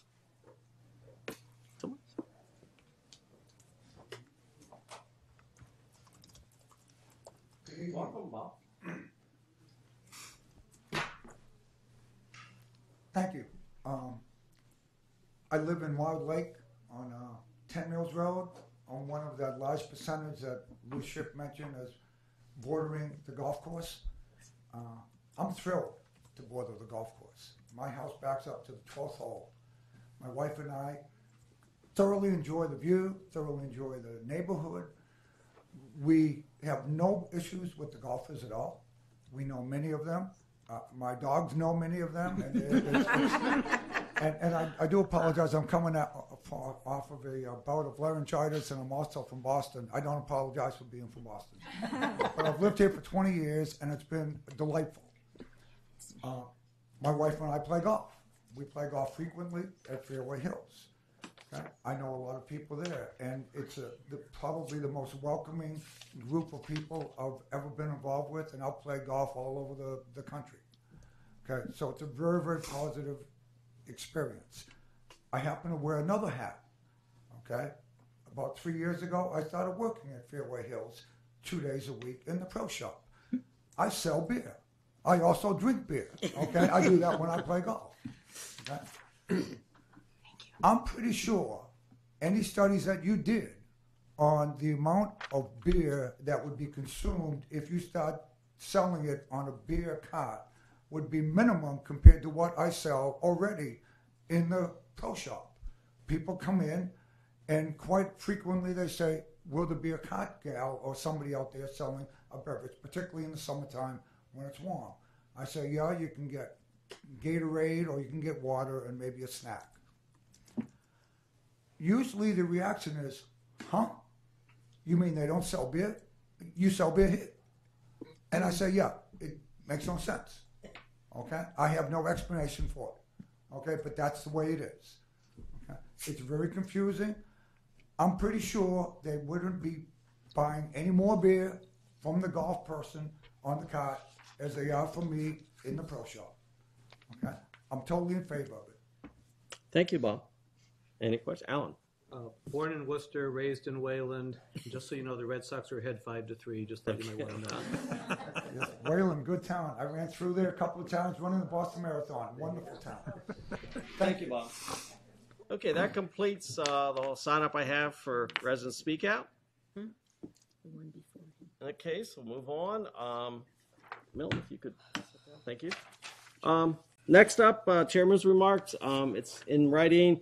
I just wanted to add, thank you for the Long Reach indoor tennis grand opening. It was very nice. I got a chance to go out there, and I know a couple of others. And I want to thank Janet for some nice words she said, welcoming the tennis facility to Long Reach.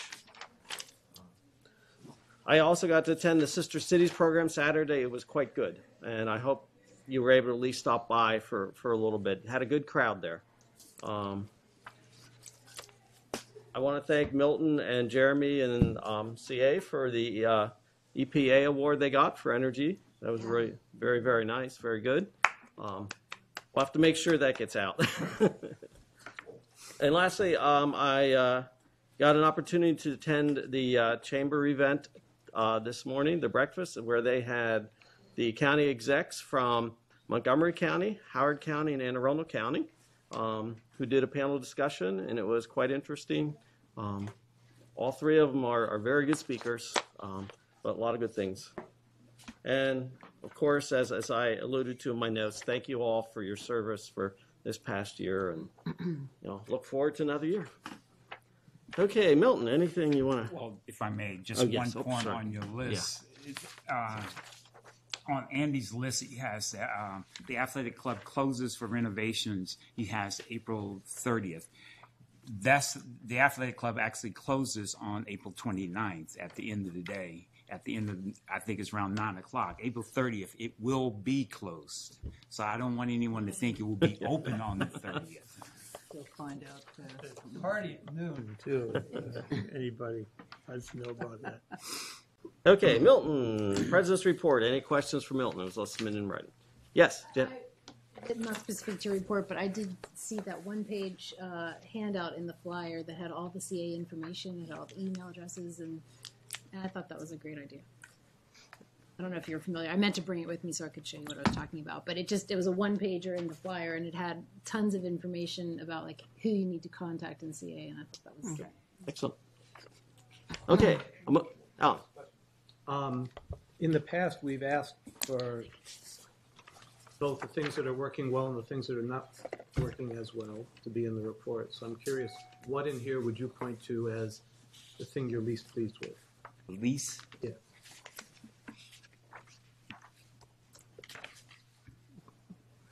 It's a report. I don't put things in there that I'm least pleased with.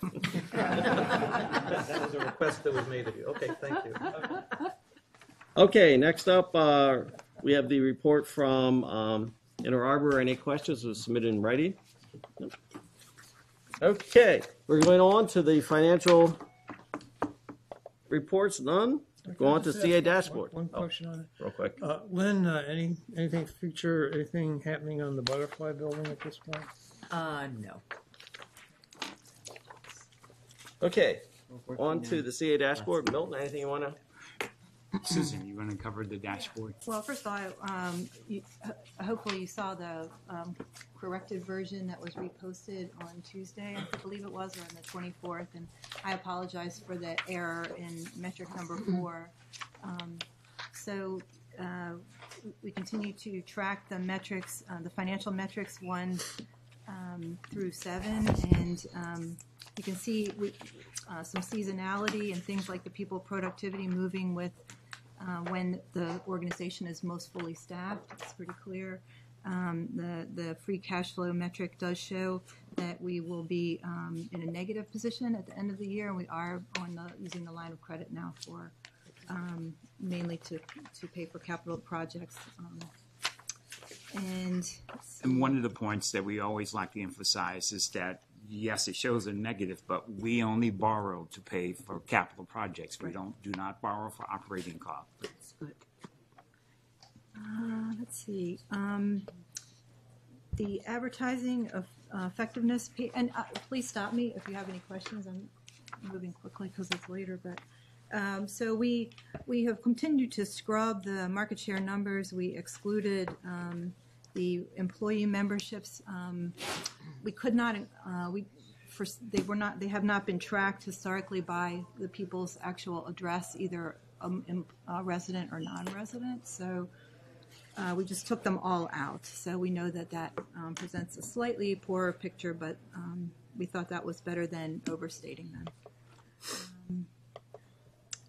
And let's see. I guess we'll be expecting an updated number from the county on household units, hopefully soon, to make that clearer. And then I think Dan. I don't know if Dan would stepped out, but so the Clara Bridge results, I can get him. But this is the. He's right there. Oh, I'm sorry, I didn't see you. So this is the January survey. So yeah, so the survey for January and covers the time, the 90 days before that. So we're running. There's a lot of lag in the surveys. Another set of solid metrics. Most facilities were up or fairly consistent with where they were with regard to the net promoter, with the exception of the swim center of the pools. The swim center is generally viewed a little less favorably than the outdoor pools. The outdoor pools have a very high net promoter, so when we take those out after the season, the aquatics net promoter tends to dip a little bit. Generally, they were happy with the renovations there. Feedback on the women's locker room, we've all heard it. That there are things they thought we could have done better, so we heard that. And if you look up in the top upper right-hand corner with the word cloud, the two red things are room in men and room in women, the locker rooms. That's generally what we hear about it at most facilities. And that's one of the reasons we've been focusing on those. We just finished the one at Supreme, which got good feedback. And that's a big focus of the renovation at the athletic club. Those are the main highlights. Any questions? Great. Yeah, thanks, Dan. I definitely appreciate the net promoter score numbers, but that concerns me on the swim on the pool piece, that's essentially, we're looking just at the swim center there. We've made pretty significant investments in the swim center, and we're going down. I mean, are we, what, I guess to... That's consistent for the swim center. It's about the same. Well, that's not good. Yeah, I know, but it's not going down, it's staying the same. Okay, good for me. Well, I mean, it's down, okay, so this 12-point drop, you're just saying is sort of like... That's because we took out because there's no outdoor pools in there. Okay, well, So I guess look at the swim center by itself, each period over period. I guess my concern is we've made these millions of dollars investments. We're not done yet.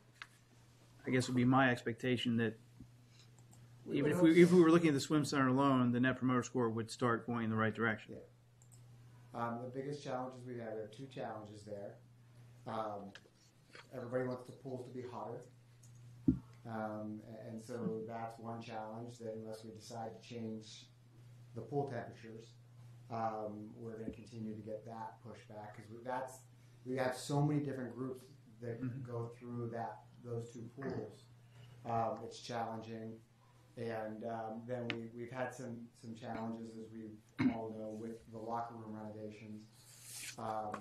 There's the size of the shower stalls, and then we have the mechanical issues with the handles that we have a contractor to get fixed. So we really haven't had a good test yet for it to get those fixed. So it is something we've talked about. Corey, Marty, and I have met and discussed it. It's the same thing when we peel apart tennis. The tennis score is typically low because of Owen Brown, but we have opportunity to improve at the athletic club as well. So we do peel them apart and work on them. Related to that, so just so I'm clear, two things. So under pool NPS, that is only the swim center, that doesn't include people's comments about the pool at Supreme or the pool at The majority, Columbia Gym? those focus on, because those check-ins will fall under, because you check into Supreme. So it'll fall under Supreme. Now, when we look at comments, then we can filter out comments that way, but the Net Promoter refers to the facility. Okay. And the down 12 points is 12 points from what to what? It's from the previous quarter survey, which So- would have been in October. Which would have included summertime, is Yeah, that, okay? because it's That's- a 90-day window. Got it, thank you. Sure. Yeah, Susan, I just had a quick question. There were two things that sort of jumped out at me from the dashboard. The metric 3 about people productivity, from 99.6 to 97.6 to 84.9. What would account for that drop? So that reflects quarter one is May, June, and July, when we are fully staffed for outdoor pools. So that's when the personnel-related costs are the highest for the organization. But then the revenue is pretty much spread over the 12 months. But that's a peak in the cost, which makes that number higher. So it's just the seasonality of the staffing. Okay, so that's a rise and a dip that you've seen before. You can see, like, if you look, the first number there is Q3 FY17, so that is Q3 FY18 is slightly lower, but it's not at 99. So we see that seasonality, and it's due to the. So this ratio is total personnel cost, total personnel expenses divided by annual charge revenue. So if that numerator, those personnel costs go up, which they do in the summer for Columbia Association, this ratio percentage goes higher. Okay. All right. Thank you. And the other question that I had is under advertising effectiveness reports and under new memberships. So I was just looking at Package Plan and Package Plan Plus, Fit and Play memberships. So those numbers have varied greatly from FY17 to FY18. In each quarter, there's a significant shift down. Again, so what do you see trending there, or what accounts for that if you compare FY17 first quarter to FY18 first quarter? and then So- do that from Right. all of 17 to 18. So what that reflects is, it's a lot of things. One is the extreme popularity of the other memberships. If you see, they went from 907 to 1523, so that's we added a lot of value to the play membership and didn't increase the cost at all. And also, it's just we have had challenges communicating the value of the CA Fit and Play membership and other factors. So, but like you can see, there's significant increase in the other memberships. Okay. So the other memberships is not the full cost of the Fit and Play. It's not the full cost and not the full value or benefits either. It's the play memberships and single club memberships and golf memberships. It's everything but the CA Okay, Fit so and it's Play. more of a menu type of membership where people are going for a particular activity rather than a whole smorgasbord of everything. Okay, thank you. Great.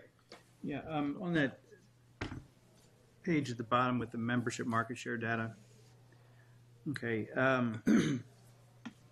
what this shows is that since the end of 2017 to the end of quarter 3, 2018, a loss of 428 memberships, net loss of 428 memberships. That's a drop of about almost 3.4%. The top comment we had from people, I don't know if their top comment means to prioritize, but at least one of the comments you include on the couple pages later is that members feel all fees are too high. I mean, whatever, I'm a broken record, but I just can't let this go. Is staff considering making any changes or recommending or is staff at least looking at what we're charging folks and making our facilities and programs more accessible cost-wise? We review the data. We meet on a regular basis. The same work team that worked on the membership restructure. We've kept that group together and we review and we track the memberships. And we have these conversations and we're looking at what things may need to be done.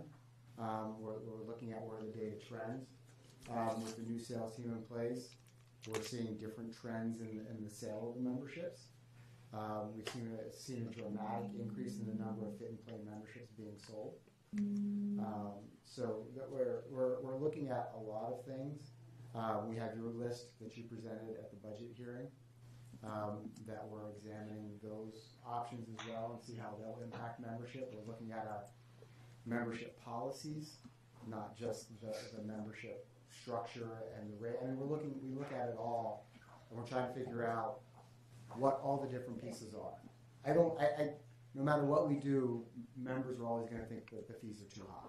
That doesn't mean you don't do anything. But that's not what I'm saying. Right. I'm saying that there's a lot more to it than just because they say they're high doesn't mean that's the only thing wrong. Right. We can lower the rates and still not change anything. So we are trying to examine all the moving parts because there are a lot of moving parts to it, and really try to surgically dig in and figure out what needs to be fixed. So we are looking at it. We look at peeling it all apart layer by layer, whether it's the way the memberships are being communicated, whether they're being sold, whether the programming is creating the value we need. If you look at this survey, is it on here? I'm getting old, I can't see. So if you look main areas of conversation, this is one of the first ones where fees and pricing is not the top two things that we talked about. It's number 3. So as we continue to add value, so is it price, is it value, a little bit of both? We just want to make sure we do the right thing. Right, and we're going into a phase where we're going to close one of our gyms for 6 months. Okay, we're going to have, obviously there's going to be some aggravation there. And I'll just say, I know you're looking at this, but, it would just, really bother me if we lose a significant number of memberships because people are annoyed. And we haven't done something to try to compensate for that and keep these members. It's so hard to get a member back once you've lost them. I know you know that. But to me, this is a real challenging period during the 6 months where we've lost a facility. Because not only do you lose a facility, but your other 2 facilities get a lot more crowded. So you're going to get people there that are aggravated as well. And I know you know all this, but it's like, man, it would just just do, even to look at costs, some way to retain these people, keep them happy and pleased during this 6 months, and looking forward to the way it's going to be when we're finished. The staff, Leslie and Vicki did a presentation last time about all the work that's been done. Right. The other two facilities have been staffing up and are prepared to treat all the members and engage them. It's one of the reasons we moved all of the classes so that everybody's going to be spread out and they're not all trying to squeeze into the same space all the time. The staff has worked very hard to accommodate everyone because we know it's going to be difficult. We know May is going to be difficult because everyone's got to find a new schedule. So we're overstaffing the clubs in May to make sure we can accommodate and treat everybody well and make sure we help them find what they want because we know that's going to be a tough time. Then when we get back to the October time frame, as this is wearing down, people are going to be ready to go home. And it's also going to start getting cooler out, so then the low traffic that we normally see in the summer will start picking back up again. So we're prepared for handling this. And does that mean that everyone's going to be overly excited about it? No, we know people are going to be disrupted. Staff is going to be disrupted. I talked to many staff members as well as members. Yeah, and the disruption is one thing, but the comment I worry about is the one, I'm not getting what I paid for, right? And when people signed up for Fit and Play, they signed up for, 3 gym facilities, and some people, for example, signed up maybe for the therapy pool. Anyway, that comment stings me a bit, and I just want to make sure that we've considered addressing it with, again, I'm not the marketing guy. I don't know how to do this the right way, but at least to give people a break so they feel like, okay, I'm not just being asked to pay for 2/3 of what I signed up for, Anyway. All right, thank you. I have a question. Chow? Yeah. Yep. So then I have a question about the advertising effectiveness report. And I look at the numbers, cost of a new membership acquisition from 100% to 60%. The cost increased dramatically, over 70%. And before I ask other questions, I wonder when new families move into Columbia, what kind of percentage they actually purchase our membership? Do you know that number? So the way this report is what those percentages talk about is there are the assumptions. Like if we assume that 100% of the new memberships were driven by the advertising tactics, then this would be the cost per membership. Mm-hmm. If we assume that 90% of the memberships were driven by these tactics, it would be this, and so on down to 60. So these are assumptions to show the range of variable in what drives the membership decision. I see. So my question, for example, for new families moving to Columbia, for example, when I purchased a house and here I was thinking which kind of gym I may join, right? Mm-hmm. What the percentage of people actually who purchase their membership when they move new to Columbia? Do you know that number? Alan, did you have your... Yeah. Yeah, okay. And then Jen. Yes. Oh, you still... I just want to comment that I think especially when we try to attract members for the new families move in, that's a very important first step to attract them. Yes. Instead, for example, I keep getting the message or the advertisement from Baltimore Sun. I'm a member already, right? I keep getting advertisement every day when I read like Baltimore Sun or anything like Facebook. I think they touch the wrong people, right? I'm not sure how they find me because I'm a member already. I mean, how effective that the advertising company are doing their work? I doubt that. So I want to see how you evaluate their performance to reach out the real customers, not like myself. Right. Well, the marketing functions in transition now as well, so we'll have to. We're not the people to answer those questions, and we'll get back on that. Alan, and then Jen. Two questions. I'm curious about the assumption that 60% is the lowest assumption. Doesn't have to be. I can't speak to that. This was done by a person who had more marketing knowledge than I do, so I don't know what the magic is in 60. Okay. In your list, thank you. In your list of things that when you're responding to Greg about things that your committee is looking at, missing to my ears was the question of the impact of our new membership structure. So refresh my aging memory. do we have a built-in staff and board review of this impact of this new membership structure and so on? We have not scheduled it yet. Was it built into our decision? I'm asking you that we would do something like But that. I do want to say, so every quarter in the financial report, we show a comparison of what our assumptions were for what we assumed people's behavior, what they would do, what they would choose, compared to what they actually did. So we're reporting that quarterly and using that in our analysis there. Thank you. Ginny? Yeah, I was just wondering about Haven on the Lake. If the chart where you have expenses per square foot or expenses as a percent of revenue, I see the ice rink and Supreme Sports Club and others, Columbia Gym, but I don't see Haven on the Lake unless it's... So the depreciation in metric 7, Ginny, is Yeah, what we're talking right. about? Yeah, we can put that in there. These are depreciation and repairs and maintenance. We just put the main clubs on here and the main buildings and the older ones. So this is What is all S&F? all sport and fitness. The average of So all the other whatever's... columns. The total, not the okay. averages. Yeah. I get it, okay. Yeah, I was just... No, I'm sorry, it is the average. Is that, Lynn, what's the all F's and F? All sport and fitness, is that the remaining facilities? Is that where Haven on the Lake could be located, or? It's included in that, I'm sorry. Is it such a big issue? Should that be separated out? Depreciation and repairs and maintenance are a big issue? Anything, any information on We could add that in, but just. percent of expenses, a percent of revenue chart, the, Yeah, so you would like to see metrics 7, those two charts include Haven on the Lake separately? I would think so, yes. How would you do depreciation since we don't own the building? We have depreciation on our on the investment that the capital investment that CA has made. The equipment and build out. Nancy? Moving forward, now that we're going to have a sales team, or we have a sales team, so will we get a comparison of cost of new memberships based on the cost of the new sales team? This is advertising effectiveness, so no, I don't think that would be relevant. Do you? I mean, I don't. Well, we want to see if they're actually fulfilling their mission. No? Well, we're tracking that by looking at every,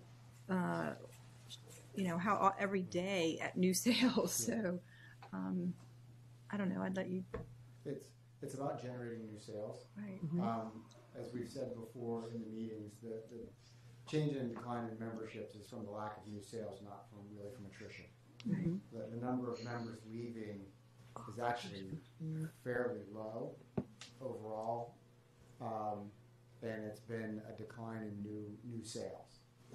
So the metric that we're measuring the sales team against is increasing those new sales and the new members coming in, as well as the quality of the membership coming in. Are we able to sell Fit and Plays again? Which engages typically, if you're selling a Fit and Play, families tend to buy Fit and Plays. Single people buy single club memberships. Families will buy Play or Fit and Play memberships. So selling Fit and Play memberships typically means we're engaging more families. I don't entirely agree with that, because I think a single club membership limit is very limiting. I mean, even for my usage, for example, I use a couple of different facilities, and so it would be too limiting for me to just use the Play. And I know for a fact from other people that I see at the facilities that they too use a number of facilities and so have to buy the Fit and Play for individuals. And that's something I think we should look at. Ginny?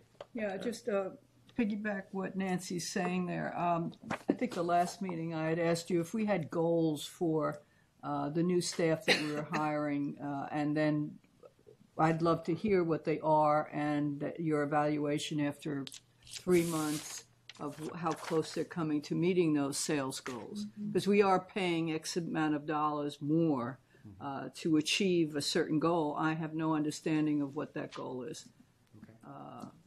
And I assume you do, right? I do. Okay. So if you just share with us. Okay, so we're going to move on. Board action consent agenda. We're approve the minutes and the appointments to the architectural committee. Okay, on to first of all, I want to welcome County Council Member Jen Teresa. Thank you very much for attending tonight. Board votes. Okay, the recommendation is to add Liang China as Columbia's 5th sister city. Okay, all in the discussion. Any discussion? You moving? Okay, if not, I'll take the vote. All those in favor of the recommendation to add? Unanimous. Thank you. Okay. Greg was up. Oh, Greg was that. Well, but it was unanimous. All the people who were here. Tell Greg how he voted. Right.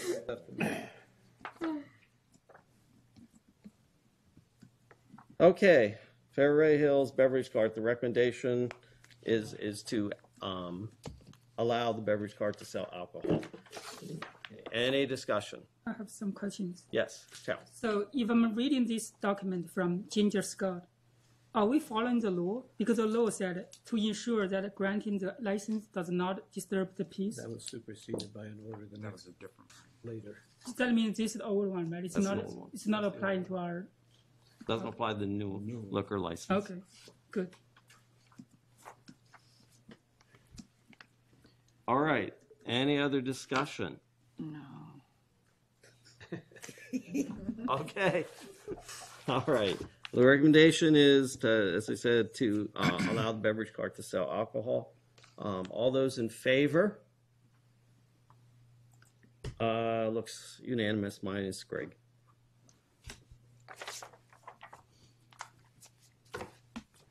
All right. We're on to Patuxent Trail. I'm going to ask Milton.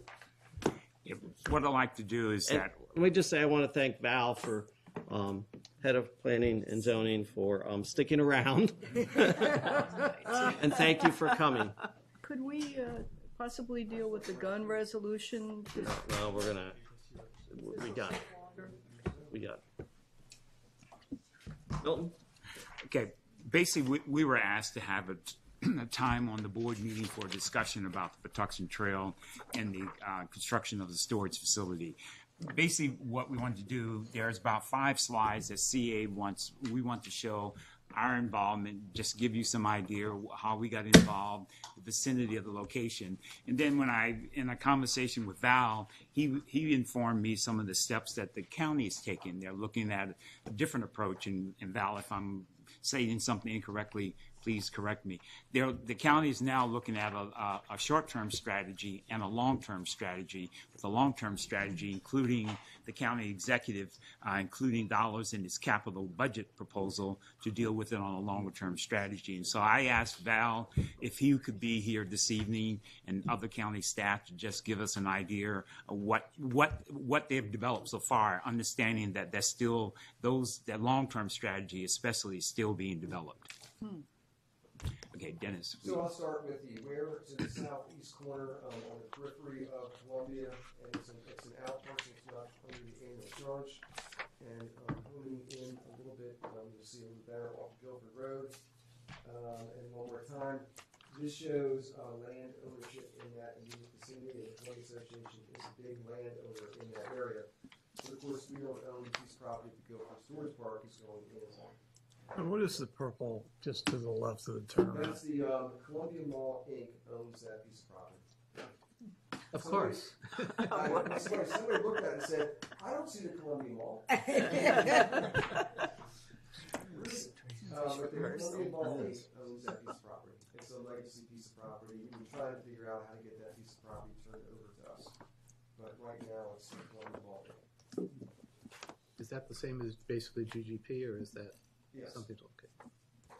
So we were approached on May of 2017 by the developer's engineer, and he had some specific easements for utilities that he came to us and asking about. We told him that there were generally 3 conditions. 1, that the property would have to be put under the annual charge. 2, that there would be a RAC approval process. And thirdly, that the CA board would have to approve approve any easements that were granted. Subsequently, there was some conversation, some discussion by staff with regard to whether or not an entrance off Guilford Road made sense, and in fact, there are some technical obstacles that still are in play. That were reasons that were cited by the engineer why they didn't think that was promising, but that there was no further follow-up from the developer or his engineer, and subsequently they moved on to the county permitting process. And so on the CA piece of it, are there any questions? Charles. So one question, when do you think their easement request will come to CA board? Well, if they had asked for an easement, it would come to the CA board a couple of months ago. And there would have been a RAC approval process during that, and there would have been architectural approval and site plan approval. And we would look hard at that and probably not, we probably would have asked for some changes. But in fact, that wasn't required for them to develop their property. They worked around their utility easement request, so they did not need to come back to us. Dick is next, and then Nancy, and then Just how are they getting their utilities in? Are they going down the old Guilford Road and Well, they're kind of going a long way, but they're taking a long way for both utility easements to work around the requirement to come under the annual charge, to go through the RAC approval process and through the CA board approval. and they didn't want to deal with us because of the concessions we were looking for? I imagine that's the case. Nancy. This is kind of opening up a bag of worms, and here I am. I have a serious concern that we were not informed of this when the issue first came up, because as you have heard from people in the audience, and I have heard from people, this is a huge poke in the eye, and this is a budding CA property, and although we don't have a right to yay or nay, I really feel that we've been slipping up a few times too many by not being informed, by the board not being informed of issues such as this. I just spoke, or I actually heard from and spoke to Calvin Ball and asked him, for example, about the Royal Farms, and was told essentially it's done. So it's done. Well, this is what he essentially said to me. Royal Farm. That's a different topic. Let's part of my this is all part of my issue is that we need to be better informed about things that come to you, come to the staff, should then be almost immediately brought to the board so we are informed so we can respond. Nancy, there's nothing to respond to. They approached us. We outlined to them what the steps needed to be taken. We even, and they said, they told us that that would be an obstacle looking at Guilford Road. We reached out to them to ask if they're going to come back to us. They didn't come back to us. So there's nothing for us to inform you of. But I understand that in the meantime it has gone to the county, tell me if I'm wrong, and that this is essentially a done deal with the developer. Is that right? Or can we stop the developer from doing this? Well, it's not so much as it went to the county through the county's process late last fall, and the county process, they approved it. That's what I'm saying. Right. And so the residents in the community of Huntington and King's Contrivance have had no opportunity to... It was not a part of the process that's in place now. Well, I understand that, but I think that's a problem. You're telling me it's not part of the process, and I'm saying as a board member who hears from very unhappy residents because they feel that this is a very precious area that people have enjoyed for years, and now suddenly it's being changed in such a way to make it downright dangerous for them. But also, are we losing the fact that that's private property also? You can't forget the fact that's private property. I understand it's private property, but shouldn't, since Columbia owns everything around it, I understand this is like a donut in the middle? Yes. Okay, and so wouldn't we have some say, I would hope, I know the county doesn't want us to have any say, but shouldn't we make some kind of an approach to the county so that we would be able to have some say as to what happens to land that abuts ours in such a way that is so different from other things. If it were a residence, it would be fine. There was a residence there before.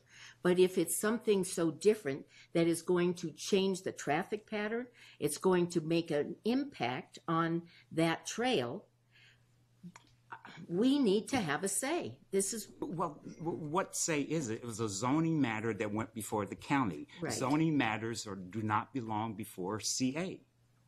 I think part of the thing that people seem to be missing is that this property is non-new town. Okay, so that means it is handled through the normal Euclidean process. The normal Euclidean process, if an owner of property comes and says, I want to build what the property allows me to zone, it just kind of goes in. There's no public notification. There's nothing, because it doesn't, that's a totally different process. You got to make sure that it is not Newtown. Newtown has things built in. Board members who have had their hands up. Alan's next, and then Sherry. I don't think anybody has lost sight of the fact that it's private property and that it's M1 zoning and the county has its own process. What I'm strongly agreeing with Nancy about is that there's more to it than that. There's impact on Columbia, there's impact on residents, there's impact on the neighborhood, and I agree with those who's looked up at that and said, if we're going to live into our mission and create the vision that we want to have, we need to be on the lookout for those kinds of things. So that was, I think, both the neighborhood center issue and this are examples of where we're not paying strong enough attention to those issues. So let me ask Dennis, from your point of view, I've heard Nancy assert that we don't have any say, but I've also assert that we have land all the way around, and if it is a donut, I assume that we might have some. Is there anything that we could do? It's the same question I asked the residents. Is there anything we could do to put the brakes on this, or to... So there's that property abuts the street. Jen is nodding her head. I don't know whether she's agreeing with you or saying yes, there is. I believe that something could be done. I'm not sure. CA doesn't have any. I don't know what CA can make. Abuts a public road. They're accessing it off the public road. You're not asking for utility easement from us. We're not required. Are they asking to do a driveway across our land? No. Yeah, that would have to come to you. Sure. And Greg. Dick and Greg. You know, I want to talk to this in terms of the lived experience and make clear that the assumption was by community members that CA was responsible. And this was very, very hard for me to get across to anyone in the community. People are not versed in M1 with its 67 different possibilities. What they know is they see open space, and they identify CA with open space. And people feel that we are the stewards of the land. To say that this was a small piece of residential property, all those things may be true legally, but that is not the felt feeling of the people in this community and the people who are using that trail all the time. For years and years and years, people have been using it. It says Patuxent Branch Trailhead. There was nothing else going on there. The gentleman who lived in that building very rarely came out. There were no cars there. And there's no entrance and no exit anywhere else. It was simply for the trail. So this is a perceptual issue. And this has really, in many ways, cast CA in the role of having to look at, you know, who owns what land. It was very, very confusing, and still is, to find out, because the community believes that when HRD was part of CA, one part of CA and the Rouse Corporation talked to the other part. We now don't have that anymore. And what this board needs to do is come to this new reality. This is a different reality. People who have lived in the community for 20 years still think that that's the case, and therefore we must have done something. So while I understand what you're saying about we don't have the authority, but we have been tasked with the responsibility. And I think that we do play a role of advocacy so that if this trail is going to go under, if it's going to pose a safety hazard, this is no different than residents coming to us and saying cars are speeding along my road. You know, as village board members, as members of CA, we don't turn them away and say, well, the road is the county's business, so we're not going to touch this. Right. Good luck.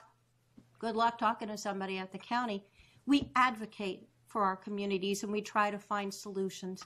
So I think that's the important thing that we're looking at tonight, is we're looking at what other possibilities could exist. This is not blaming. This is not offering rationales. It is what it is. But this is not safe for the people who are on that trail. So one of the things at these various meetings, community members have been trying to come up with different ideas. One possibility, and I looked at these maps, if we can't change the entrance to the developers area, can we change the entrance to the trailhead?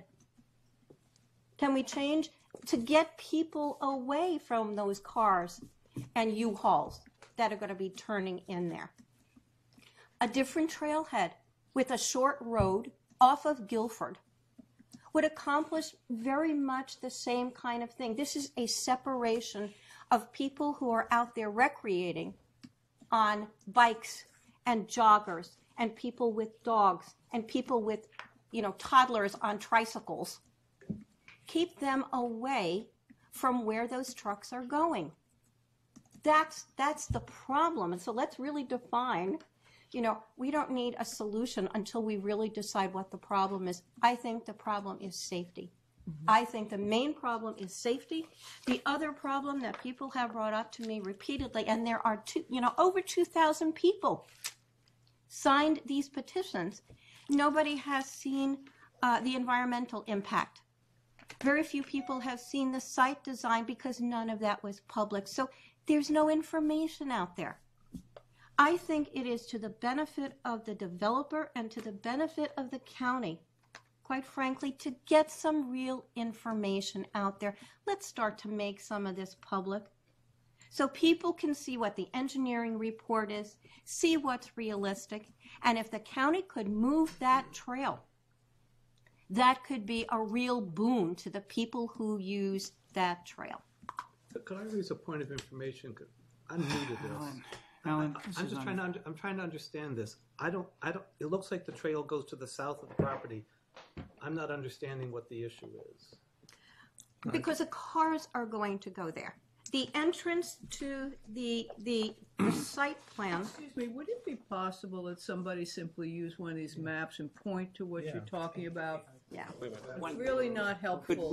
Could we move on and let Val outline his He might have better short-term maps. and long-term? Okay, I think it's very hard for people to envision because there is no map in front of them. I think it's very hard, and that's what Ginny is alluding to. So Dennis, could you just point to where the entrance to the storage facility would be? Right here. Oh. It's way down the road. Guilford Road. Okay. Well, it's not off the Old Guilford Old Guilford Road. Old Guilford Road. This is Old Guilford Road, right through Off here. of Old Guilford. Thank you. And this That is Thompson explains it. Trail, right through here. And the bridge right there. Thank you.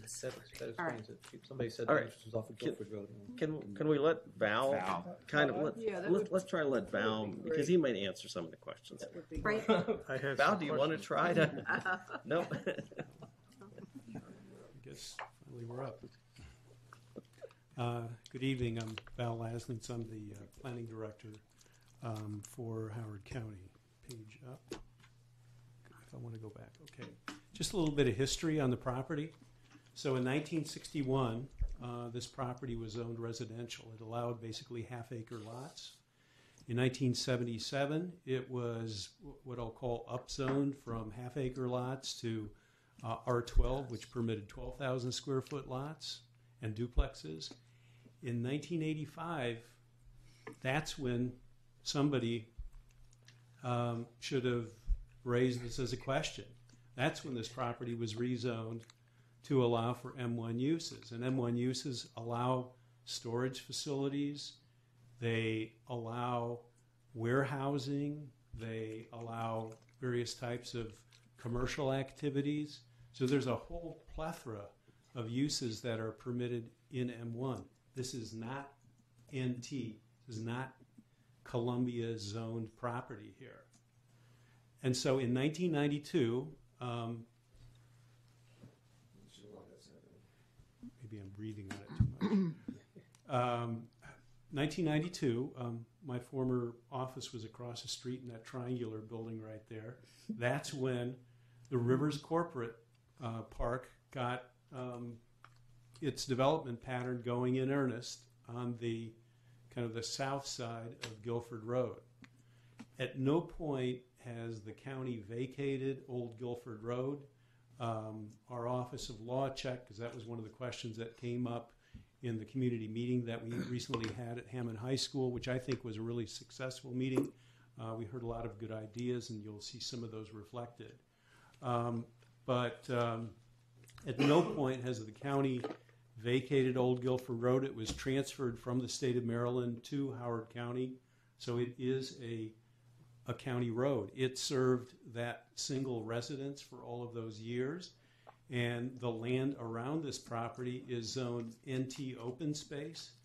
So the only access that this property has, its only legal access, is from Old Guilford Road. So the process for developing this property, it's staff level site plan review. It doesn't go to the planning board because it's zoned M1. We don't require M1 zoned projects to go to the planning board. All the information in terms of what's being proposed, all the reports, everything is available on our website.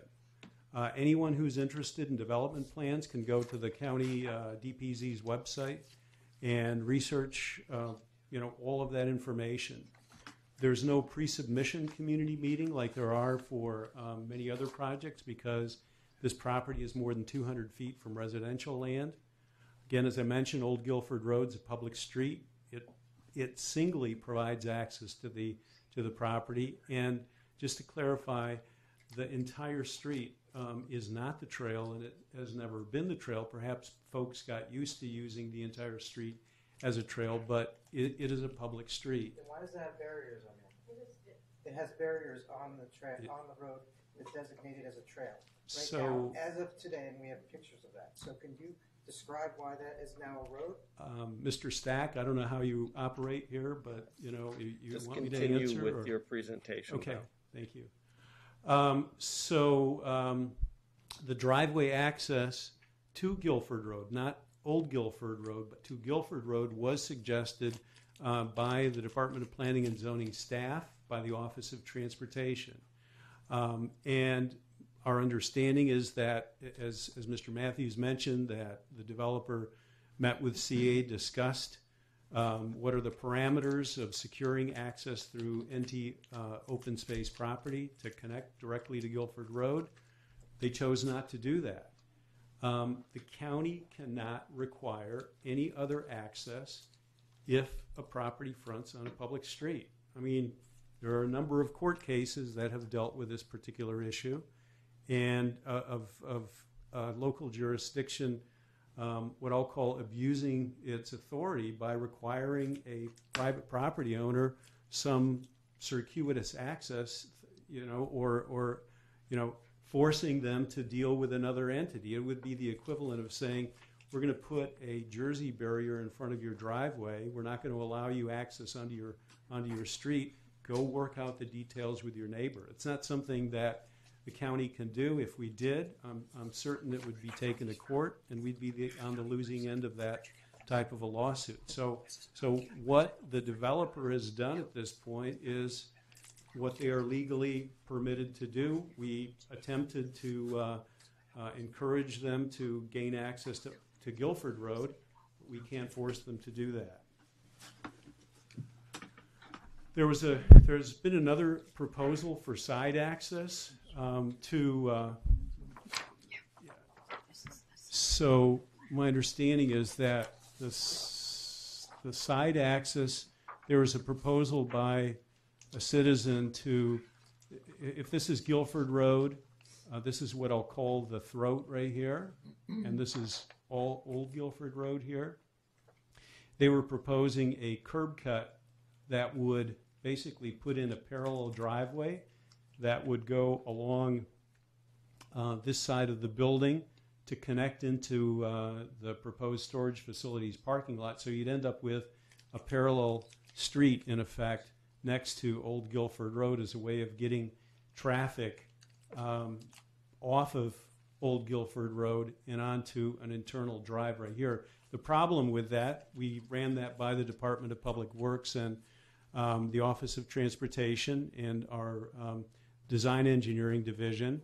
It doesn't meet spacing requirements. That distance of the throat between Old Guilford Road intersection and the Old Guilford Road intersection is too tight to accommodate yet another driveway. It would just create too many turning conflicts in a short distance.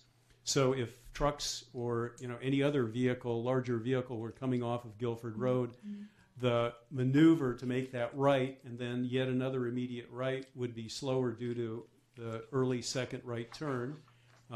That could create traffic issues for anyone coming in behind there. The right turn in off of Old Guilford Road would require a larger swing by a truck, and in effect the truck would have to pull into the opposing lane in order to be able to make a sharp turn into that driveway. What we heard is that a lot of trail users park along that stretch of roadway. It could block the entrance.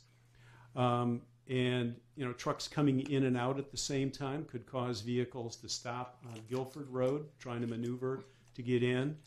And the entrance is proposed where we heard at the meeting that a lot of trail users say they walk in off of Guilford Road and use the throat as a way to get over to the parking area for the trailhead. And so, from a safety standpoint, what you want to do is you want to get the vehicle entrance away from that, and it should be on the straight section of the roadway to protect pedestrians. And finally, comments from the Department of Public Works, they require full access to the existing public road for utilities, drainage, and utility easements. So consequently, what the county executive has proposed is an addition to the capital budget. And what would occur here, hopefully in this next fiscal year, would be the construction of a 10-foot wide multimodal trail. This would be consistent with the width of the existing trail. At the minimum, the pinch point would be a 5-foot buffer. So that green separation, that lawn area you see between the people walking and the street, that would be at the tightest point 5 feet. And safety features would be added in there, large boulders and street trees to, again, one, soften the view, because that was the one thing that we heard at the public meeting.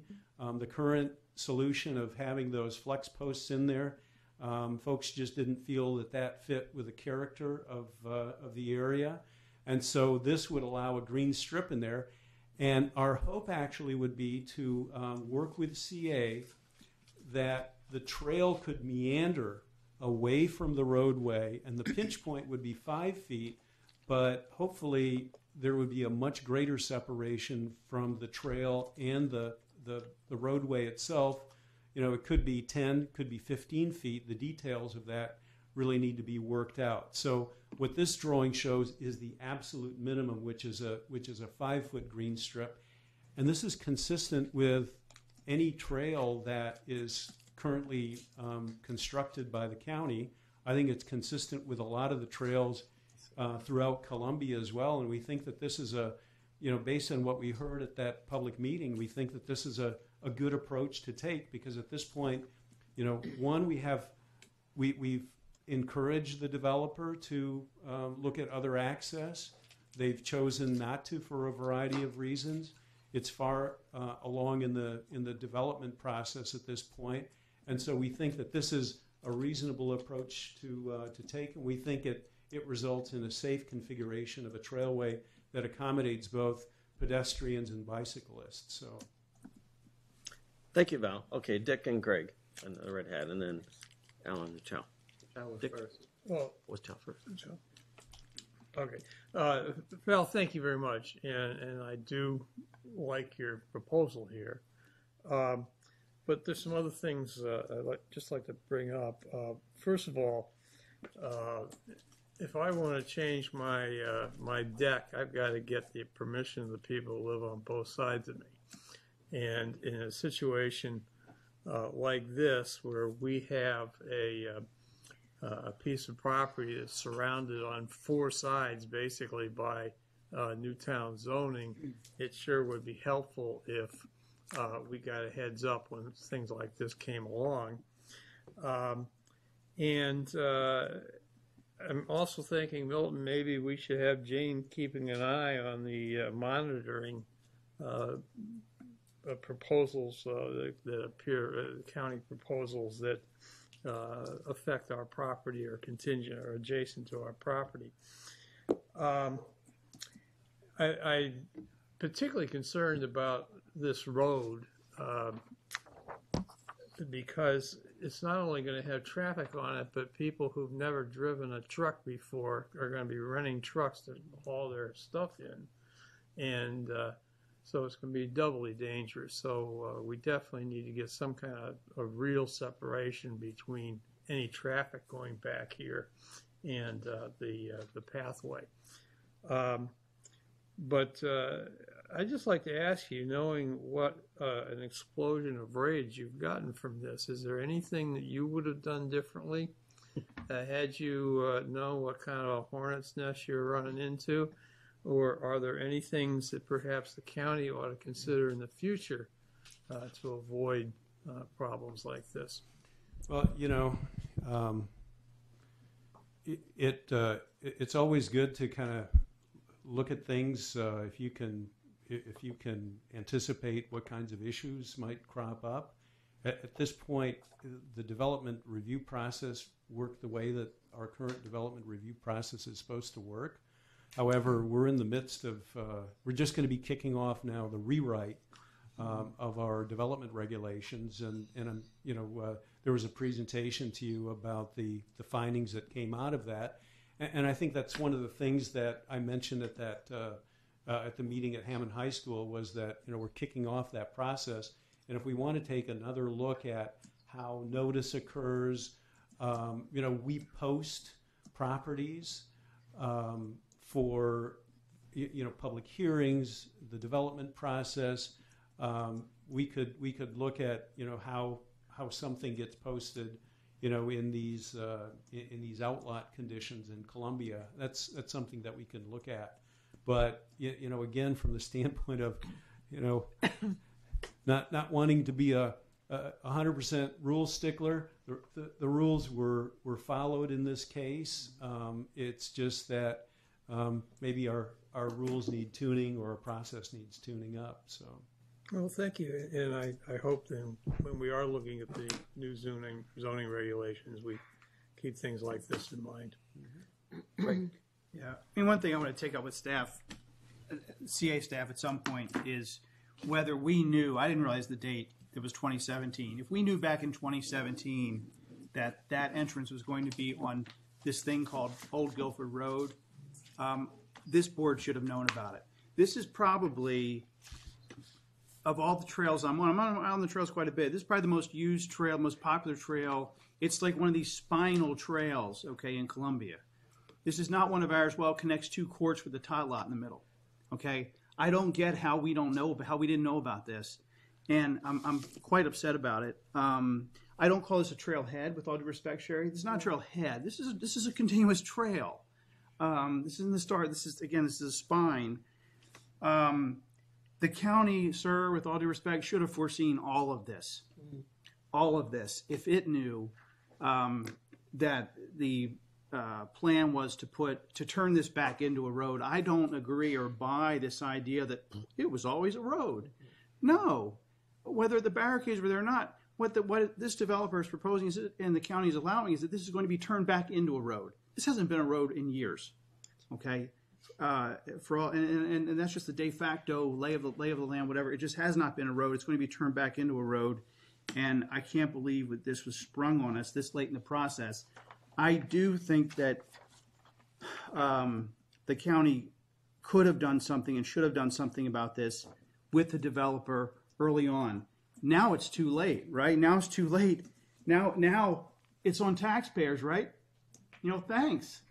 Thanks. Well, Hold on, sir. If I can, because now we're going to have to pay, the county executive's going to put something in the budget. We're now going to have to pay hundreds of thousands of dollars or something for a trail that the developer is going to get for free. I don't appreciate that. And it really bothers me now that this is all being put on us and nothing was, with no advance notice. I'm happy there. I mean, I can live with that solution. It's fine, because that's probably the only thing we're going to get. Mr. Sack, if I could respond to that. Sure, Ralph. We have to look at things from multiple perspectives.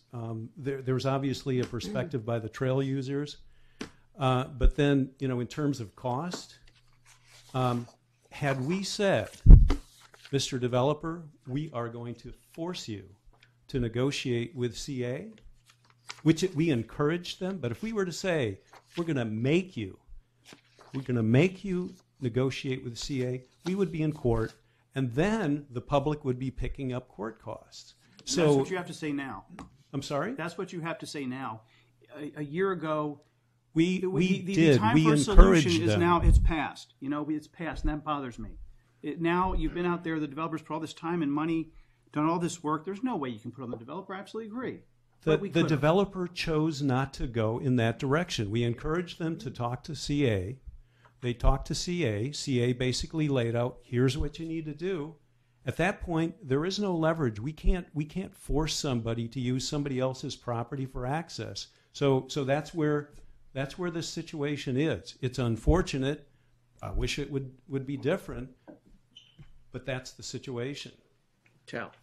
Wow, thanks for coming. What's the cost for that road? I'm sorry? What's the estimated cost for that multimodal trail? Yeah, the estimate right now for the capital projects is about $200,000. Thank you. Alan. A couple things. Just apropos of what Greg's saying, every time I've ever talked to a developer about standing up to the county for something, they always say, oh no, we can't get the county angry because we need their approval. That's usually what I hear. I don't hear, we have it in the bag. So that doesn't quite fit. Is the existing trail a county trail or a CA trail? It's on, that part of it will be on county property, it's on the road. So the rest of the trail, most of the rest of the trail is on open space, but that bit that has been used as a trail is county property. Within the right of way. If this solution ended up being done, would that end up being a county trail or a CA trail? Well, it would be a county trail, and hopefully CA would agree to an easement that would allow the trail maximum separation from the roadway.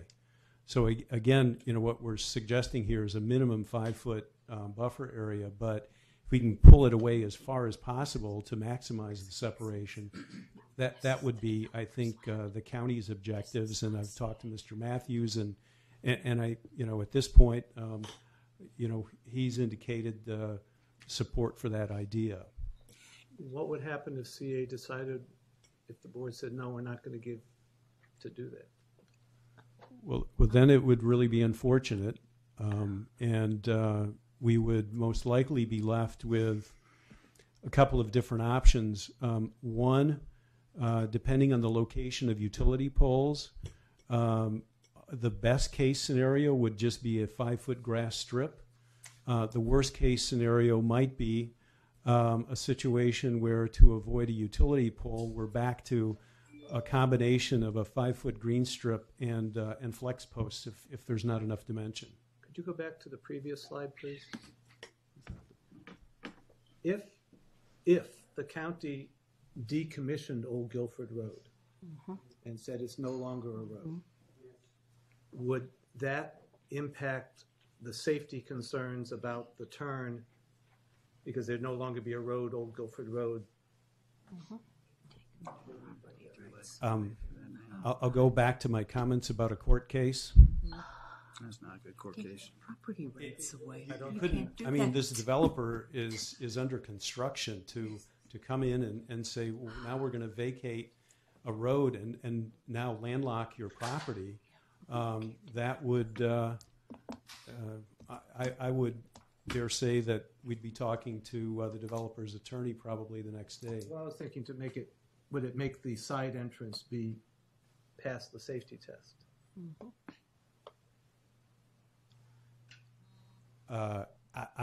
The developers indicated, look, they are at this point, they've explored coming off of Guilford Road. They've reviewed the side access situation as well. They're proceeding. Their commitment to us is really about assisting with the trail, assisting with boulders and street trees, which frankly they don't need to do. This is something that they at least at this point verbally have indicated that they are willing to do. Thank you. If you go back up one, it looks from this map like our property does go all the way around this entire property. It's not. There's an intervening right of way that abuts the M1 property. That if that's the way that it looks, it's not. It doesn't paint the complete picture. At some point tonight, I'd love to hear from Councilmember Terrassa on this because it seems like she has some ideas. But Well, go Sherry first. Yeah, thank you. Val, I wish, in looking at the whole sequence, I really wish that somebody had come to our village board, because we could have given you a lot of information right from the very beginning, and it would have been a very cooperative process. So I'm just going to echo a little bit of what Dick said. The other thing I want to say is, if you look on the what you've just said, the developer at one point in an email that he sent out said that he was that he had always intended to put in an expansion of that road. So I'm surprised to hear the county say that the county is going to pay the cost of the $200,000. I'm sorry. Maybe you could clarify. I'm not quite sure I understood what you meant, that the developer was. Yes, the widening of the road. The developer is paying the cost of that. Okay, the developer is paying all of that. Okay, so there's only a small piece of the land there that is CA, and all the rest of it is what the developer has bought from where the house was. I've been there many, many times. I have looked at that roadway. I have looked at the there are stones there from the original Guilford quarry. So it goes right up to the road. Is that correct? Which road are you referring to? At Old Guilford, because the site development plan has the entrance going in way down the road. Right. How come that was decided on? And what this drawing doesn't show is the floodplain. The floodplain is at its widest to the right, on the right side of this image. But you have to drive through it. Yeah. And so the narrowest point of the floodplain is where the entrance is proposed, and that's what really drove the location of where the entrance would be. Okay, so is the CA property also floodplain? Portions of it are, yes. Okay, so so we're talking about impact to floodplain. Mm-hmm. Whether the developer puts in the road on the diagonal, or whether CA gives permission for anything over there, we're still impacting the floodplain. Correct? You mean, are we talking about, I'm just trying to get it straight, are we talking about the trail concept? I'm talking about coming in, there are two different colors green here, at least on our screens. You're talking about coming in from the side? Yes, coming in from the side. You would have an impact on the floodplain. Mm-hmm. Mm-hmm. So, I mean, but if... And you would be adding additional impervious, you'd be potentially doubling the amount of impervious impervious surface right there, because you'd be duplicating, I'm not saying you personally, but generally speaking, the amount of impervious surfaces would be doubled, because now you'd end up with a parallel road to Old Guilford Road, and that is not accounted for in the design of the stormwater management system. So that would also have to be addressed. So that would have to be redone. The developer would have to redo that. Everything, yeah, that would trigger most likely a complete redo of the plan. And I can just tell you that the developer has indicated that they are not at this point interested in making any changes to the site plan. They're under construction, but what they're willing to do is they're willing to contribute to soften the look of the buffer area that would parallel Old Guilford Road.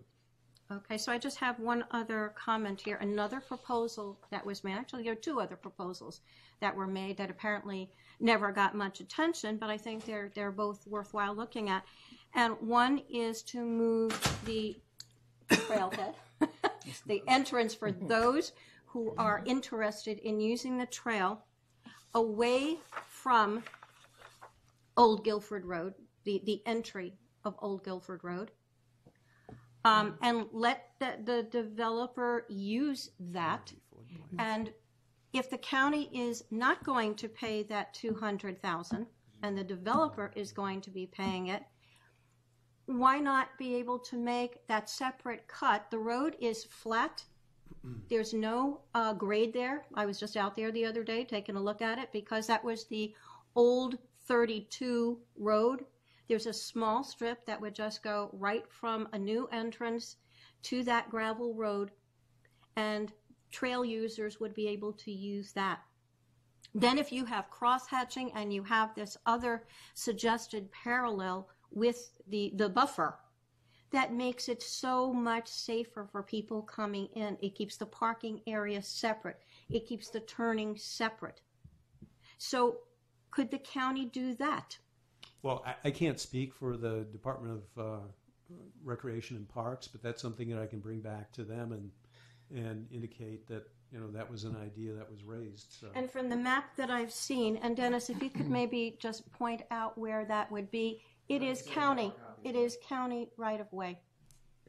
If I may bow, I think a point of clarification is needed. I think, Shari, you said that the developer's paying for the $200,000. No, that's in the county's capital budget. The 10-foot wide pathway that the county is talking about, that's in the county's capital budget. The developer's not paying. Yeah, the developer is paying to widen the road, because I think the dimensions of the road, off the top of my head right now, are I think 20 feet or something like that. They are widening Old Guilford Road towards their side. Yes. Adding more impervious surface. All right, so that's what I understood. So Okay. so that's the part that is going to be put in there. So I'm hearing two different things here. I'm hearing that the developer is doing it, and I'm hearing that the county's doing it. No, the road, actually the Old Guilford Road, the developer is planning to widen that. But the 10-foot wide pathway is what the county is doing. So just the buffer part. Right. Well, the Not pathway the buffer. and the buffer. Right. The taxpayers will pay. Okay. All I know, yeah, and I think that's a very good point, that the trail is something. I've been here for 30 years, and most of the people that I've talked to who are out there daily, they're also people who've been here 25, 30 years. They've paid for this pathway system, which is a glory along the river. This is a beautiful, scenic area that people use all the time, and now we're going to be paying a lot more in order to be able to maintain what has been there for a very long time. Again, if this preserves safety, and this is what I have heard over and over again, there's a safety issue and there's an environmental issue. I haven't heard anything about the environmental impact, so I'm going to ask, is this something that has to be reevaluated? No. Oh, I'm sorry. What has to be reevaluated? The environmental impact. Of what? Of the pathway? Of any of this proposal that No. you've come up with. I'm sorry. I'm just trying to get it straight. You're widening the pathway. You're putting in a buffer. How Right. does that affect stormwater management? That's all going to be reviewed. That's all. So Yeah, there that's- is going to be another. yeah. And is the developer going to do that? Ma'am, what I clarified was the developer is just widening the road. It's the county that is going to be, as part of a capital, hopefully as part of a capital project, installing the trail. The county will have to, depending on the way that the road is constructed, it'll probably be a contract through the Department of Recs and Parks. Somebody is going to have to be preparing engineering drawings. Those will all be reviewed by the Department of Planning and Zoning. So yes, there will be an environmental review of the trail. But I just want to clarify one thing, that I don't, in my opinion, I don't think that the taxpayers are being charged for something that some might feel is unnecessary.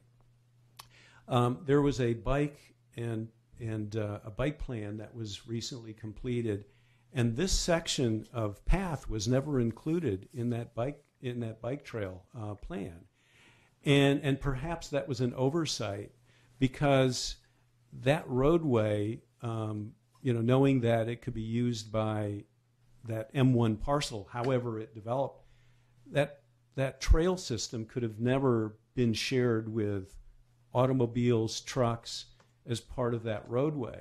So I think the missing element was, maybe as part of the bike plan, we should have thought about this path system and talked to CA about it, and it could have been included. But that, I don't believe that there was ever a separate link, the kind of link that we're talking about this evening, ever included as part of that. So I think it was just an oversight of not including it as part of the bike plan. And so now it's finally being included. Well, there is really an issue. I was just out there and I was standing and talking with people, and there were bikes coming this way and there were bikes coming this way, and I literally had to jump out of the way. So I am hoping that with this widening that you're talking about, we're really going to have some kind of mixed use that's going to allow people to be there safely to do the kind of recreating that they have been doing for the It's going past to be 15 just years. like all the other pathway systems, just like all the other ones. 10 feet wide, multi-use. Nancy, did you have any? No, I think I got my answers. Do you have anything? I forgot what it was. Oh, Andy. I'm just going down my list. Okay. And I have you. Janet. Pass. Nope. Dick. I'm going to pass. Greg. Okay, that last point, Val, I think confirms that people saw this as a trail it was a trail, not a road that we needed to account for in the bike plan. You see what I mean? I mean, it just confirms that was the way everyone saw this. Yes. And if you think look at it as an correctly. oversight, but again, I know you're going to resist this, but I really feel like a year and a half ago, when the developer came to the county as part of the permitting process, before it started scraping, that was the time where the county could have exerted something and tried to say, hey, we have a problem. Widening your road is not going to be sufficient. We need to talk about something that's going to preserve this major trail in our community. It's too late now. I agree with you. We can't do it now. I mean, but again, it just boggles my mind that someone and did not say, time out. We need to figure out how we're going to make this trail work in conjunction with this proposed development. Well, I think the process could have been smoother, but I think we ended up with the best solution, because I really don't think that, if we would have done this a year ago and tried to negotiate something, and if we were successful, I think what we'd end up with is this solution, which is a separation from the roadway. We'll never know. We'll never know. Well, that's the thing. Yeah, Lynn. Again, listening to this, it's a difficult situation. However, I think the county has made, I think, a very reasonable response. sounds like you heard there are other things that might have been tweaked here and there, but it's a very reasonable response in response to citizen concerns.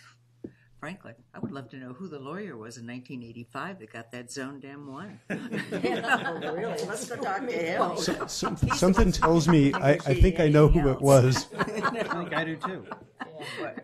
We want to know his address. Your friend Dick Calkin probably did it. Yes, That's what I would have guessed. Screw the community, you know. I just have a fairly simple question. This what's done is done, and it can't be undone, and I understand that. But moving forward, the county does have a lot of power and authority when such things come before them. And at that time, when something is adjacent, and I hope I'm speaking for the board, but I know I'm just speaking for me, that when something comes to the county, we really do need to find a solution so that rather than have an ugly scene like we're having, I consider this fairly ugly this evening, that we do have a system where the county comes to CA and the CA staff comes to the board with you here would be lovely. And we talk about it at the beginning of the stage so that we can actually have some input, as this does impact our residents in our community. And I can't make that statement strongly enough. It is essential that we have better communication, better rapport with us who are the so-called decision makers about what happens in Columbia, and I say so-called, and the county that apparently has the real power and authority. Because this developer, like other developers, they come to you, they ask you for X, Y, or Z, and you have the control as to whether or not you say yay or nay. And I think that it really does behoove you to be a better neighbor to us. Well, ma'am, if I could just comment. One, I think we do a pretty good job of communicating with CA staff. You know, we worked very closely with Jane Demner on the Oakland Mills Village Center feasibility study. Jane participated when we went through the entire consultant selection process for phase 1 of the zoning code rewrite. CA is going to be involved with the next step of helping to develop the scope of services for that. So I think we've got a pretty good relationship, and we work fairly closely with CA staff. So you know, there's always room for improvement, and I'd be happy to talk to Milton and Jane on you know, ideas on how we can do a better job. So. Ginny. I'm trying to move on here. What are the next steps in terms of what is the role for CA in terms of any easements you might need, et cetera? What do you need? Or if you don't know now, when will you come back and tell us? And what's the time frame? Be happy to. I think it's time to bring this to somewhat of an end. Okay. So right now, it was introduced as part of a capital project. It needs to be approved by the county council. July 1 is when the new fiscal year starts.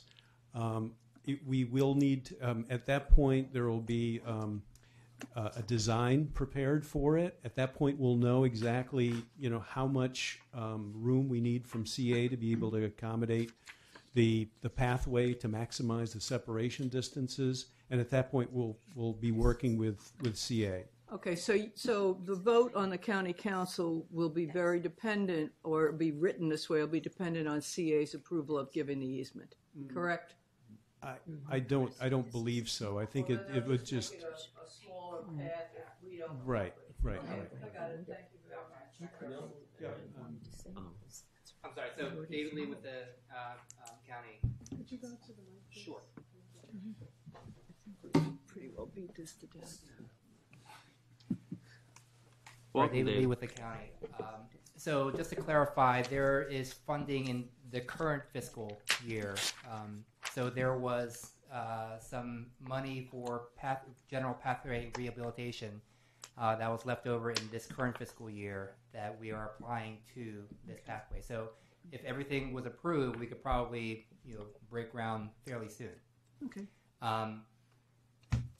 The money that it was to be applied for a certain project that will not happen this fiscal year will have to be, added on to fiscal year 19, and that part would have to be approved by the county council.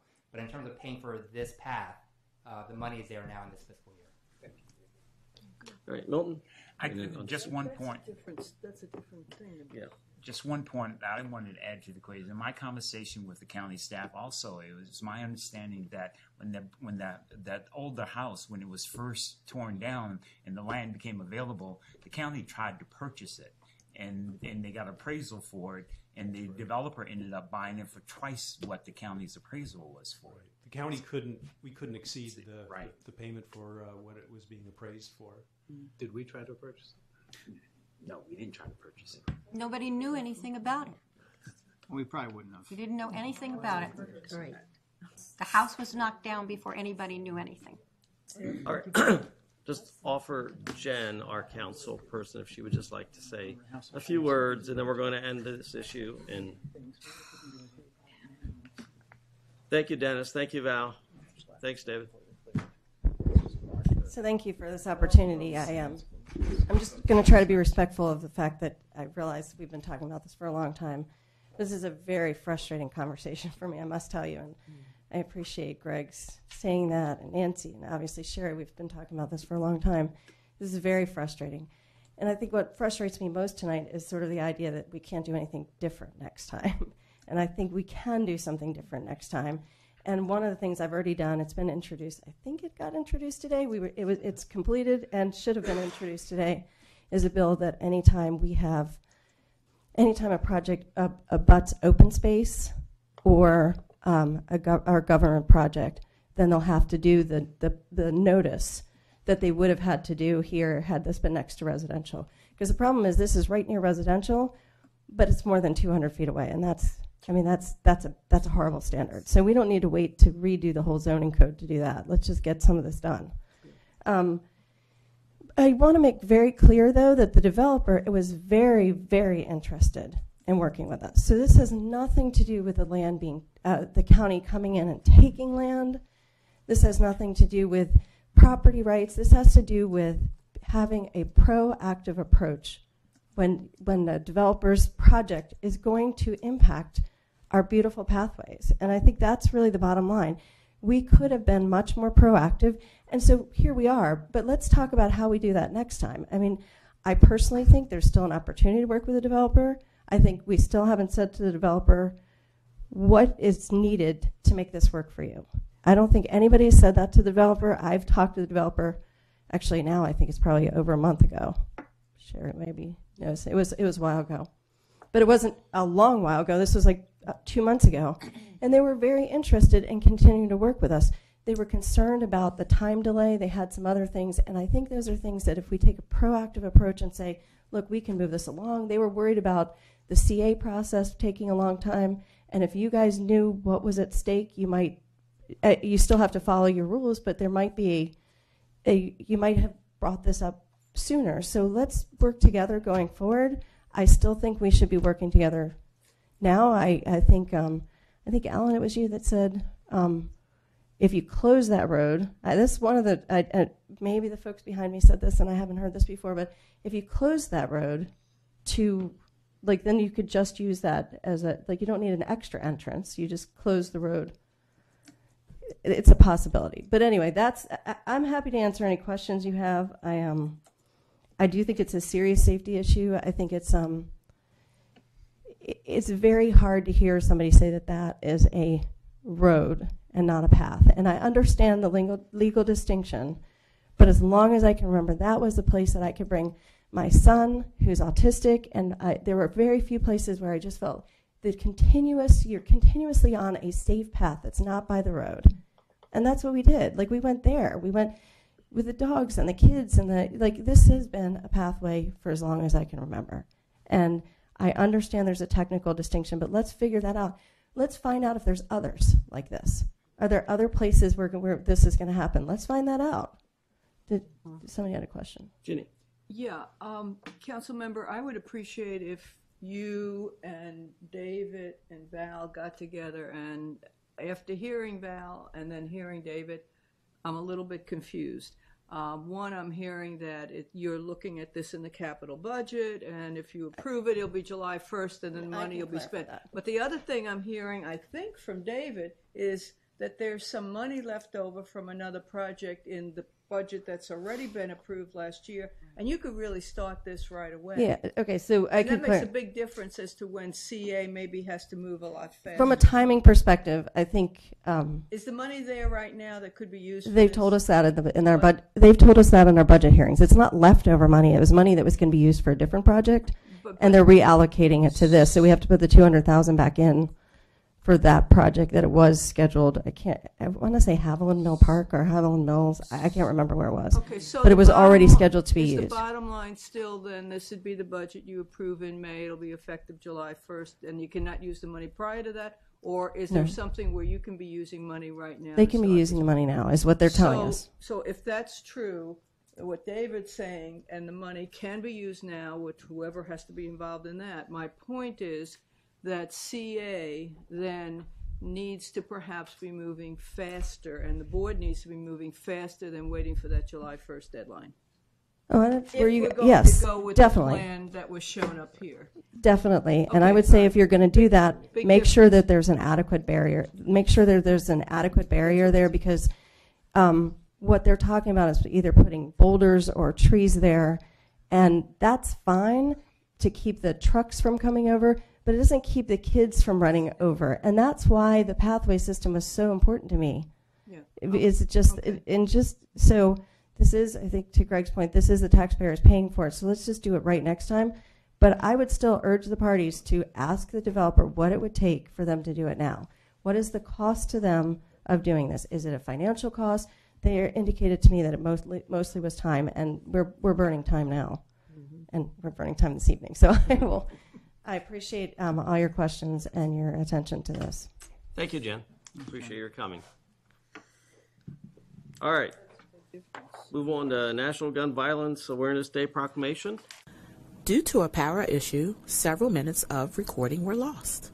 During this time, Jenny Thomas introduced a motion to suspend the rules and allow a vote that night on a National Gun Violence Awareness Proclamation, which was seconded by Nancy McCord. That vote was anonymously in favor of the suspension and the proclamation. So Jenny made a motion, seconded by Dick, to... Dick made a motion, or somebody made a motion. Jenny moved and Nancy seconded. That's Your what motion, they their done. motion, everywhere motion. It's got to go in the minutes here. Yeah. All right. To basically waive our process and allow a vote tonight on the motion. Is that good? Valerie, you got it? All right. Any discussion on that? Actually, you're correct, Alan. It has to be, the requirement has to be waived by a 2/3 vote. 2/3 vote. Sherry, I have a question for that. How often do we waive this requirement? Not very often. Very rarely. Very, very rare. Do we ever waive this requirement before? Mm-hmm. Yes, we have. That's how the Ann Arbor. It's very, very rare. Okay. So the motion, any discussion on to waive the rules? All those in favor? 10:30. Okay. Unanimous. All right. I'll move we adopt the proclamation. Second. Yep. One thing, if you're going to adopt it, please, you need to make sure that it's not a draft no longer. If you're Right. acceptable with it, it's no longer a draft. Right. So, Right. okay. So the motion's been made that we accept the resolution as written, and I made that, and Greg seconded. So, any discussion? All those in favor? Unanimous. Thank you. All right. And I want to thank staff for drafting the resolution because it reads very well. Well, thanks to moms folks for pushing. Okay. Why don't dads demand action? Dads are with us. Now we have Okay. dads too. Grandparents. Okay, you got the long range tennis Grand Slam green information. And for those of you who aren't aware of it, there is a proposal to rename part of South Entrance Road, the part from Little Patuxent Parkway down to Toby's. for your information, in case you haven't been there, it looks really different. They cut down a lot of trees for the new road. South entrance. The south. So the south entrance is going to. For the non-south. Yeah. So if you haven't been there, it's. What do they want to call it? Symphony Woods Road. The new road they're putting in. They're just going to run it all the way up to Little Patuxent Parkway. Yeah. I have a question. How did they choose the name of the road?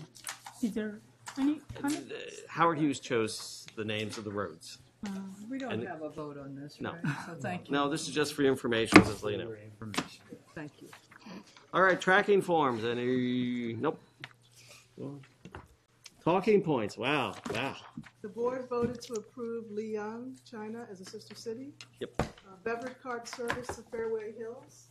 Appointments to CA's Architectural Resource Committee. National Gun Violence Day proclamation.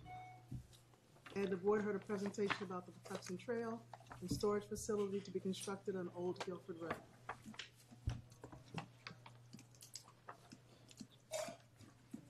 Andy? Yes. You know, something that Jen was saying about staff approaching the developer. Does staff intend to do that? Can we get a commitment from staff? They're going to try to see if we can put the question to the developer. What would it take? Because Greg, I put that. I in the meetings that I've been in, I've offered understanding. I would qualify that I would have to bring any easement request to the board, but I offered to work with the developer. I offered to work with the county on any easement request, even the easement request coming off of Guilford Road, and that's still on the table. So, be prepared. You will probably see an easement request coming from the county for a pathway along this. Sure. Andy, I would just like to say I really want to thank Milton and I want to thank Dennis for everything that they have done. They have really gone out of their way. They were willing to meet me. This is going back 2 months. They were willing to meet me on Friday. We actually tramped through the woods. We looked at everything. They've gone back many times. Al has also worked on this. I really appreciate the staff going out of their way on this. And I think that Jen's point is well taken, that given what our communities, Kings is just the first to experience this. All of our villages are going to be facing this. So we need to think now positively about the future is how do we get accurate information on who owns what? How do we get out and make sure the maps that we're looking at are in fact accurate? Find out where some of these hot spots might be so that we're not caught unawares, and look at supporting perhaps a different kind of process in the county so that our Columbia villages don't go through this. So I just want to. Okay, I'm sorry. I can't let this go. I do not think. I was trying to make it so you'd let it go. I'm sorry. I can't just. Everybody pats each other on the back and goes home, folks. I just am not convinced. I understand, Mel, what you're saying. We have told them we're willing to give them an easement. But what I'm saying is there something else we can do instead of saying we will receive and consider your easement request when you submit it to us?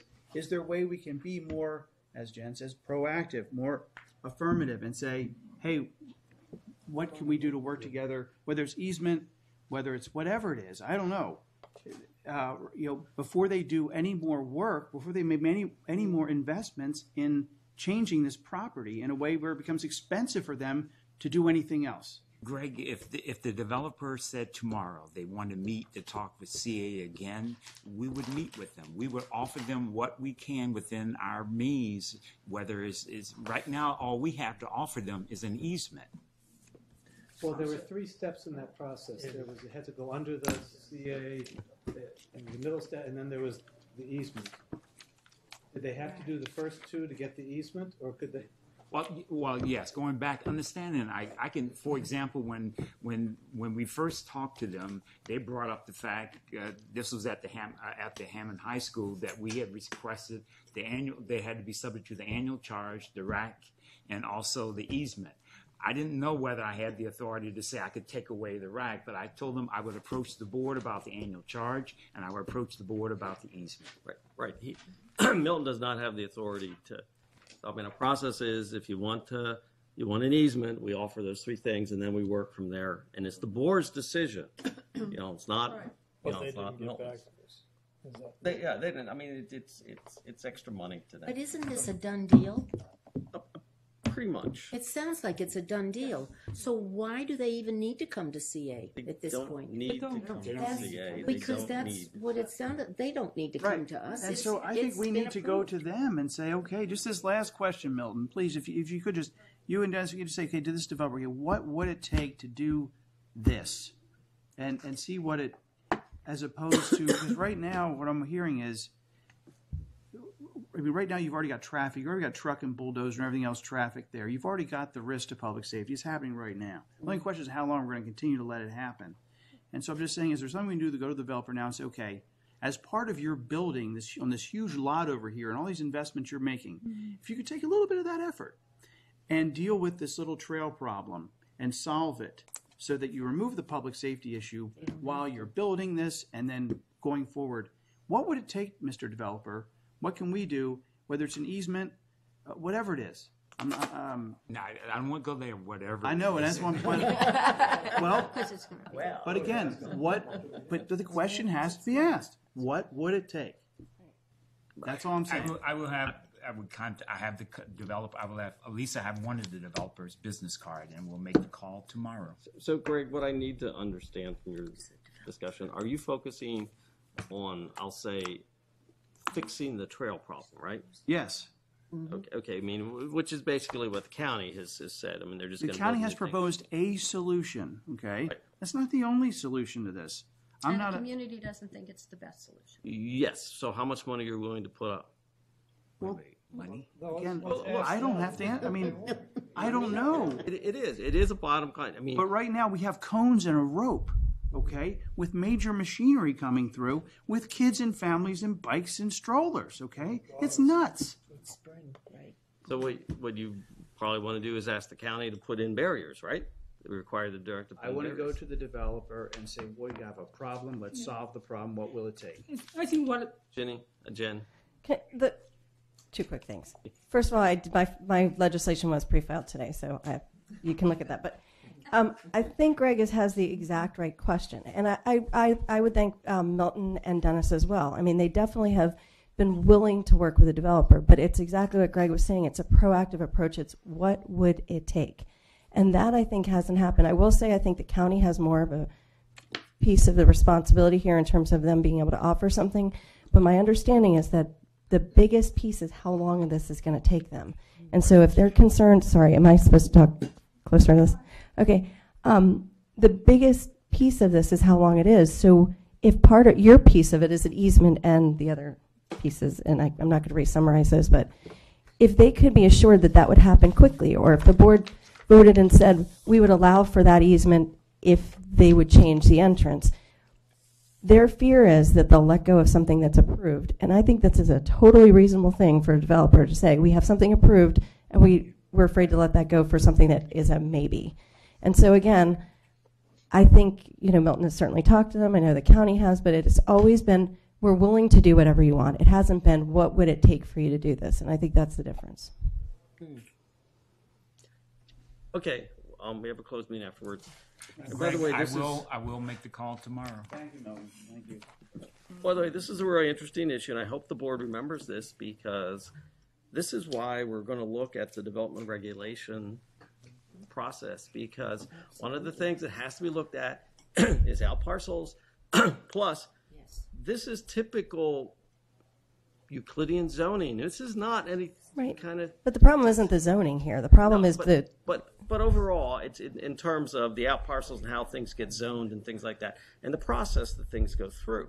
And so this is the opportunity coming up to look at this whole thing in total. And you're right. If you want to put into the law, which says if you border X, Y, and Z, you must. Well, mine just says it has to give notice, right?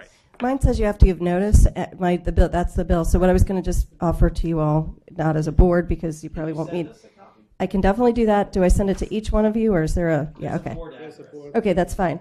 But if any of you can think of anything that you'd want added to that bill that you think would be helpful, I don't know that we can get them to come out to the village board. We can have a conversation about maybe how that is, but I think it's about getting you guys notice so you know to pay attention, so you can weigh in and say, actually, this is really an important pathway. Exactly. Thank you.